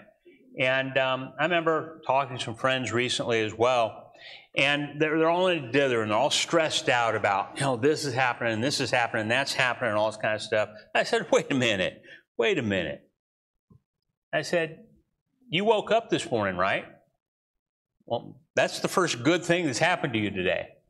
And it's probably in your bed, in your house, right? And then you got up and ate some food at your table. And you went to work, and then you came home from that job, and you sat down in front of your big old flat screen TV and got all stressed out over the state of the world. It's like, where's your trust? We have a lot to be thankful for. God has blessed us with tremendous gifts. He's blessed us with tremendous blessings. And the greatest of those blessings, outside of His Son actually dying on the cross, is this right here. It's brethren, it's brothers and sisters in Christ who share our faith, who have dedicated themselves to serving God, and who are willing to assemble with us and help us get to heaven. You've heard me say this before.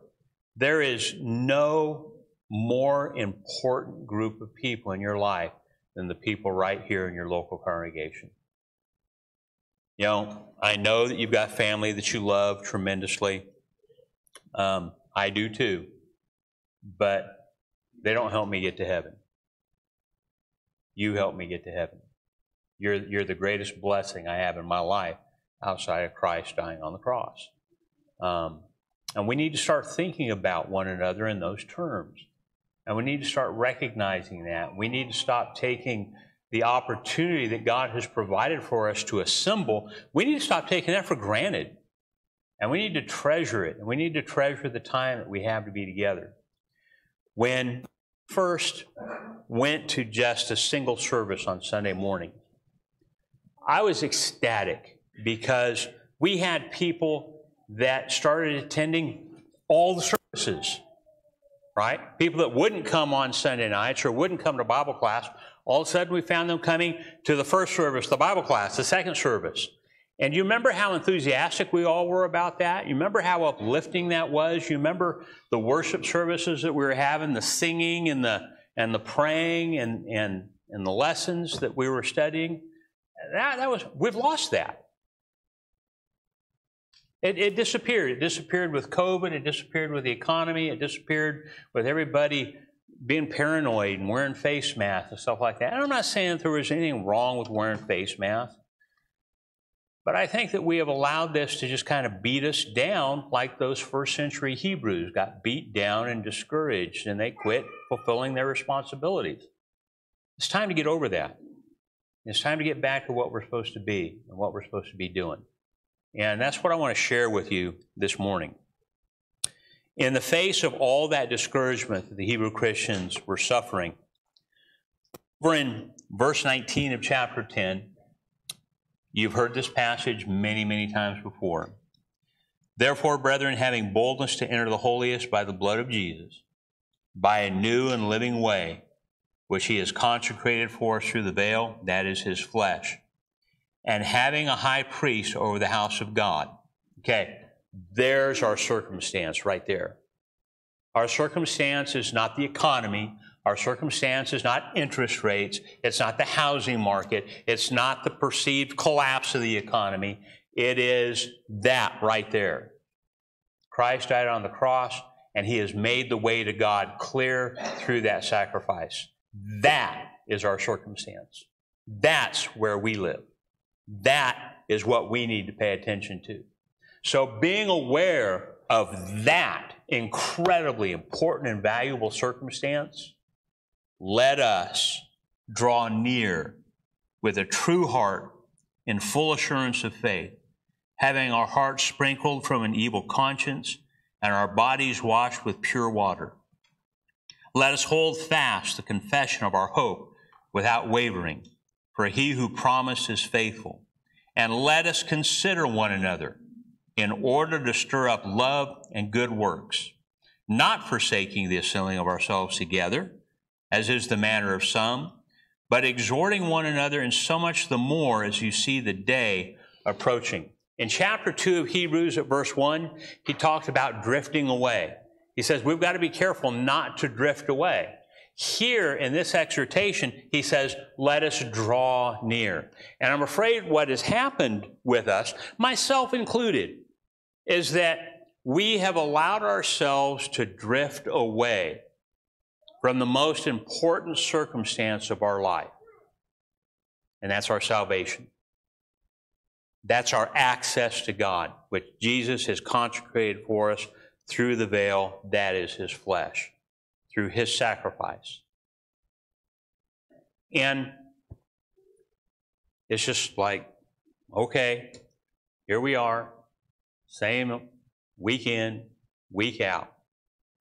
We need to reignite, if you will. That's a phrase that Brent Kercheval used in a series of lessons. We need to light the fire. Where's that song that we always sing, right?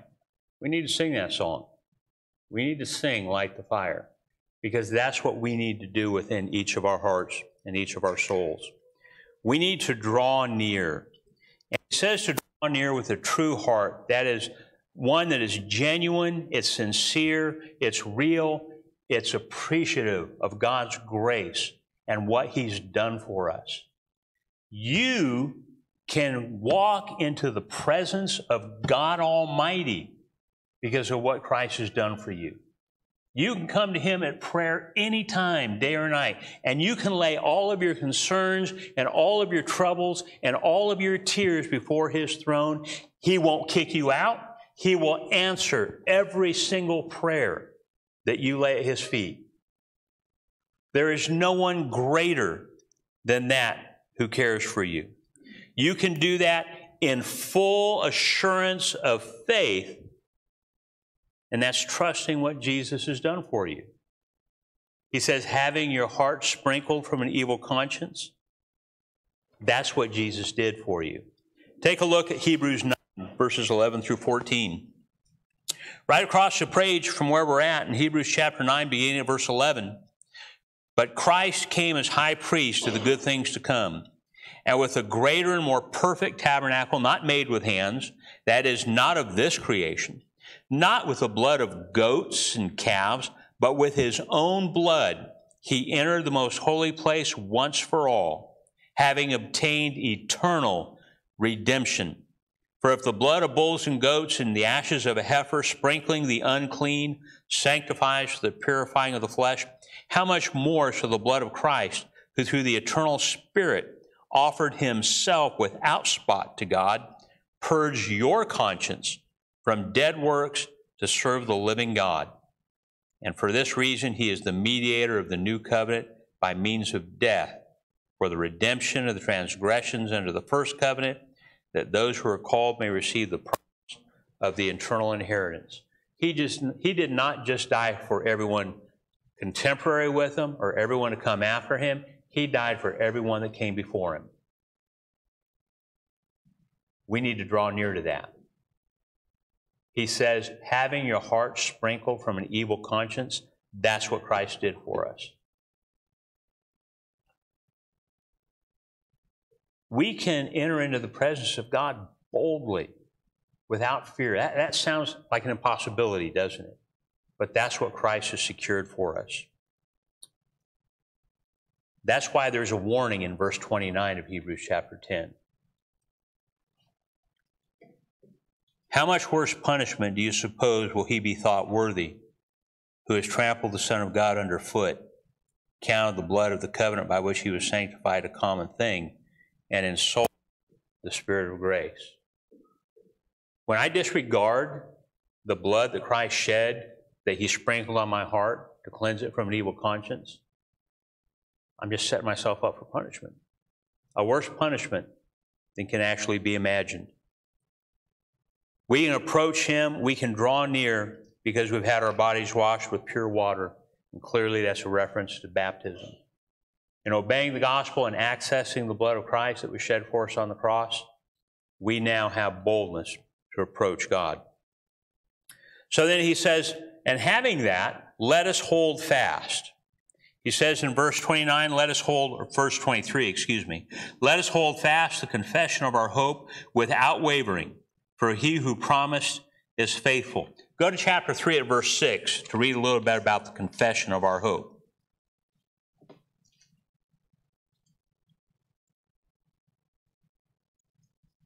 Talking about the faithfulness of Christ to his Father and in his house, he says in verse 6, but Christ is the Son over his own house, whose house we are, if we hold fast the confidence and rejoicing of the hope firm to the end.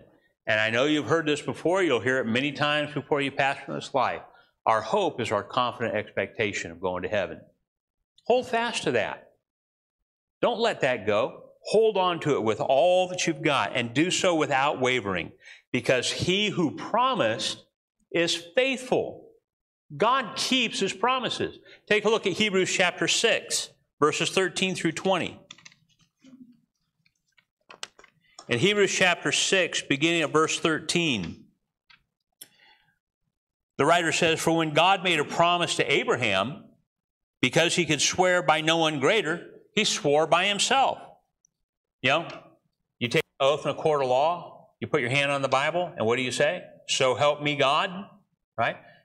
That's because God's greater than we are. Now, we take an oath in his name. But you know what? God has no one greater to swear by, so he swore by himself. In verse 14, it says, saying, surely blessing I will bless you, and multiplying I will multiply you. This was his promise to Abraham. I'm going to bless you, and I'm going to multiply you. And you know what? Abraham wasn't any better than you. He wasn't any better than me. He wasn't a perfect man. He was a flawed hero of faith. But he didn't let that sin, he didn't let his imperfections separate him from God. He continued in his faith to God. God made him a promise, and Abraham knew he was going to keep it. In verse 15, so after he had patiently endured, he obtained the promise. For men indeed swear by the greater, and an oath for confirmation is for them an end of all dispute. Thus God, determining to show more abundantly to the heirs of promise the immutability of his counsel, confirmed it by an oath, that by two immutable things, two unchanging things, in which it is impossible for God to lie, we might have strong consolation who have fled for refuge to lay hold of the hope set before us. Lay hold fast in full assurance of faith. This hope we have as an anchor of the soul, both sure and steadfast, which enters the presence behind the veil, where the forerunner has entered for us, even Jesus, having become high priest forever, according to the order of Melchizedek. We have this hope as an anchor for the soul. Do you know why you can't let your sin separate you from God and drive you away from God? Because of the promise that He's made to you. You have the confident expectation that He is going to forgive you of those sins and that He's going to give you a place in heaven with Him. Right? Don't let Satan get in your head. Don't let him whisper into your ear, "Oh, you're not good enough. You're never going to be good enough." It's like you sin over and over again. Don't let him discourage you and defeat you, but trust in what God has promised you. It is so disheartening. It is so saddening. It is so upsetting when I hear Christians start to doubt their salvation. You know, you'll have a brother or sister who will pass away, and they cannot say with any kind of absolute certainty that that person is in heaven with God. It's like, where is your trust?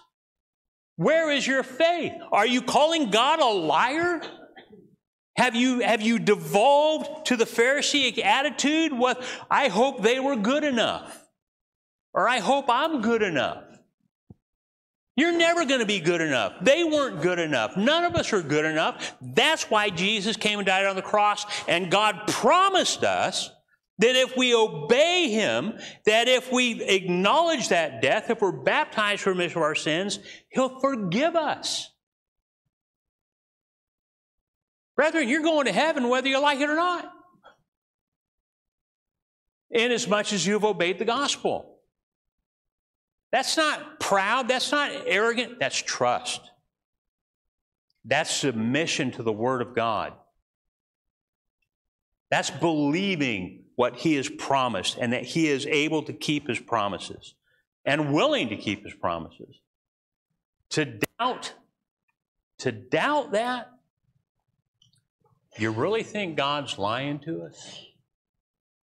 Are you ready to stand up and call God a liar? Why are we here if we can't trust that? Are we just here because we're trying to be something we can never be? Good enough? Are we here to rejoice in God's salvation and worship Him because of His Word?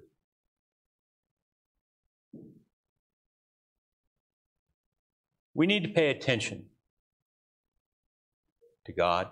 We need to pay attention to our conduct and our behavior. We need to pay attention to walking in the light. We need to keep His command. And in doing all those things, we need to always trust God that He's going to save us because of His grace and His mercy and His love and the gift of His Son and the blood that He shed for us. We need to be here because we trust God. Let us hold fast, because He who promised is faithful. And then in verse 24, to these beat up Hebrew Christians, the writer says, "And let us consider one another in order to stir up love and good works, not forsaking the assembling of ourselves together, as is the manner of some, but so much more, exhorting one another, day approaching."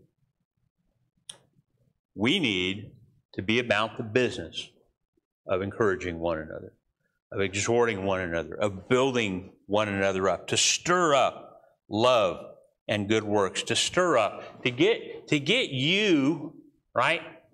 Come on, let's get to work here. Let's grow. Let's do what we're supposed to be doing. We can't just sit here like bumps on a log. You know, let's put our Christianity into practice. Let's do that. Let's do this. Let's do that. Help me. Let's do it together. Right? We'll both get it done. One of the things I always appreciated about Marilyn when she was here with us, remember how she'd drive around, pass out cookies? She'd get people to help her do that. She'd ask people if they wanted to do that. I know that Beth and Betty encourage one another a lot because they do stuff together. I know that there's a lot of others of you say, hey, let's go do this, let's go do that. And that's what we're supposed to be doing. But one of the ways in which we do that is by not forsaking the assembling of ourselves together. We come together and we've got to exhort one another. We've got to build one another up. Do not let our assembly become a place of discouragement, but rather a place of continual encouragement. Right? I have brethren sometimes, and I'll sit there and say, I just don't know what I can do. Yeah, you do. It doesn't have to be anything big. It doesn't have to be anything great. Write a card, right? I mean, you've heard all of these before. And I know that so many more of you can do so much more than write a card. Invite somebody over for dinner. You know, go visit somebody. Go talk to somebody. Go put your arm around somebody. Go listen to somebody, right? Go rake up somebody's leaves. Go dig a trench. Go help them hang a door, right? Go repair their broken piece of furniture. You know, go mow their lawn. Go take them out to go visit somebody else. There's all kinds of things we can do. You know, there are at least 62 distinct commands for us to help one another in the New Testament. 62. That's almost as many books as there are in the whole Bible. The New Testament only has 27 of them, but there are 62 distinct commands for us to help one another. I said, you're all the greatest blessing that you've got. I would certainly hope that every single one of us feels that we could turn to any of the rest of us and ask for help with an expectation of receiving it. That's what a congregation is for. It's not the only thing it's for, but that's certainly one of the blessings of it. When we look at that passage, I don't want you to miss the conjunction of faith, hope, and love in this passage. Our assembly is required to build up our faith. It's required to confirm our hope, and it's required to stir up our love. If we forsake the assembly, we're going to die. You can't be a Christian by yourself. You have to assemble with the saints. And you have to do it on a regular basis. We need you. We all need one another. You're important, you're valuable, and you have a great work that God has given you to do and that you can do. Let us help you help us. If you're here this morning and you're subject to that invitation, or you would simply like to obey the gospel and join yourself to a congregation of God's children, you can do that by coming forward as we stand and sing.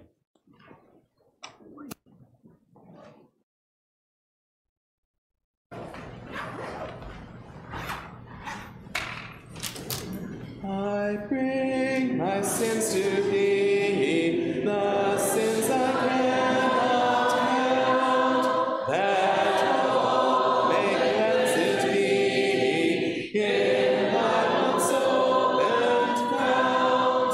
I bring them, Savior, all to thee. The burden is too great for me. The burden is too great for me. I bring my grief to thee, the grief I cannot tell. No words shall need it be, thou knowest all so well. I bring the sorrows laid on me, O suffering Savior, all to thee. O suffering Savior, all to thee.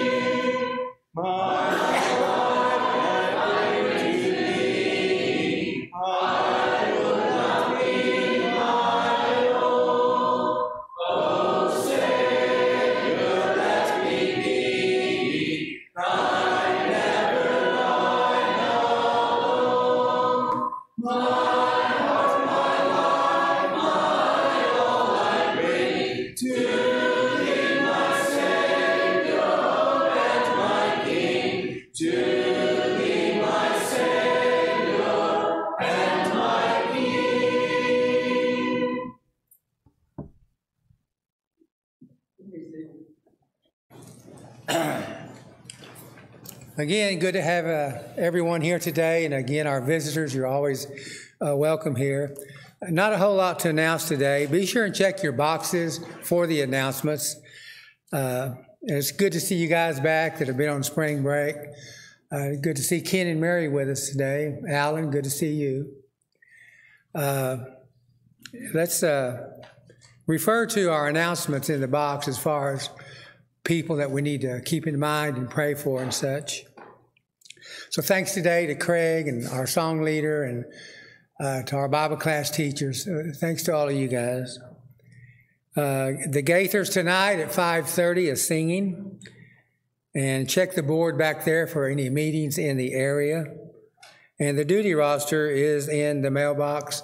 So we appreciate Barry's work in that. And of course, we'll meet again Wednesday night at 7. Anything else we need to announce? Okay, let's have our closing prayer.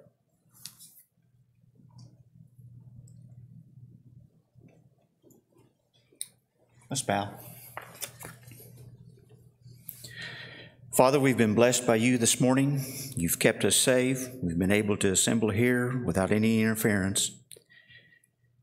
Father, we've had the opportunity to read your word, to listen to a lesson. And Father, now we're enjoying the blessing of being able to speak to you in prayer. And Father, we know that all this has been made possible by your Son's sacrifice. And now he sits at your side, and he's our advocate before you. He presents us to you justified, Father, and because of this, we have that hope of eternity with you, and it's all because of his actions. Father, we believe that you watch over us each day and that you provide for what we need in this life. And we know that you control the times and the epochs of man, and that you are the ultimate authority. There is no authority except that comes from you. Father, we pray that our worship has been heartfelt this morning, that we've approached you in a proper manner, and that you've heard our words. And Father, as we leave here this morning, we pray that we will have a stronger commitment to serve you in this life, for we believe that you've given us a purpose, and that purpose is to bring honor to you. Please go with us now, Father. Keep us safe this week.